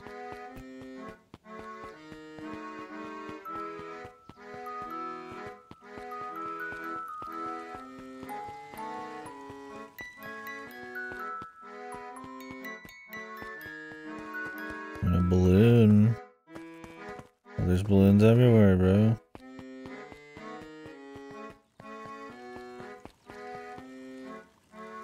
Oh, he's just sitting here. Didn't notice.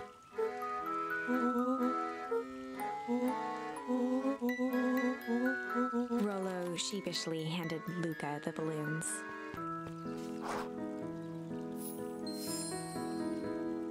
classic kids having a dumb fight makeup. And then the conspiracy.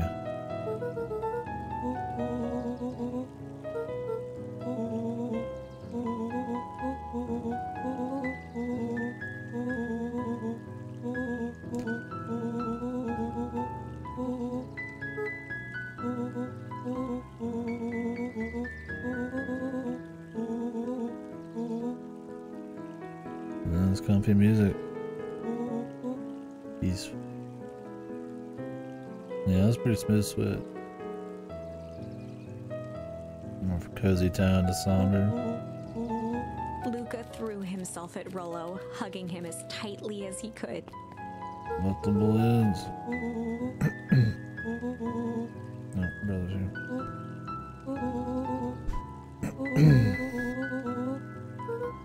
Some info about the mom. Ooh, the HQ.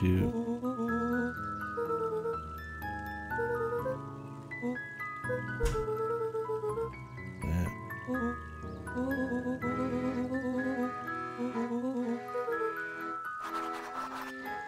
The aim is shit. I tried shooting at that guy, nothing worked. Oh, cool, now we're back to the town music. I guess it's like a mix.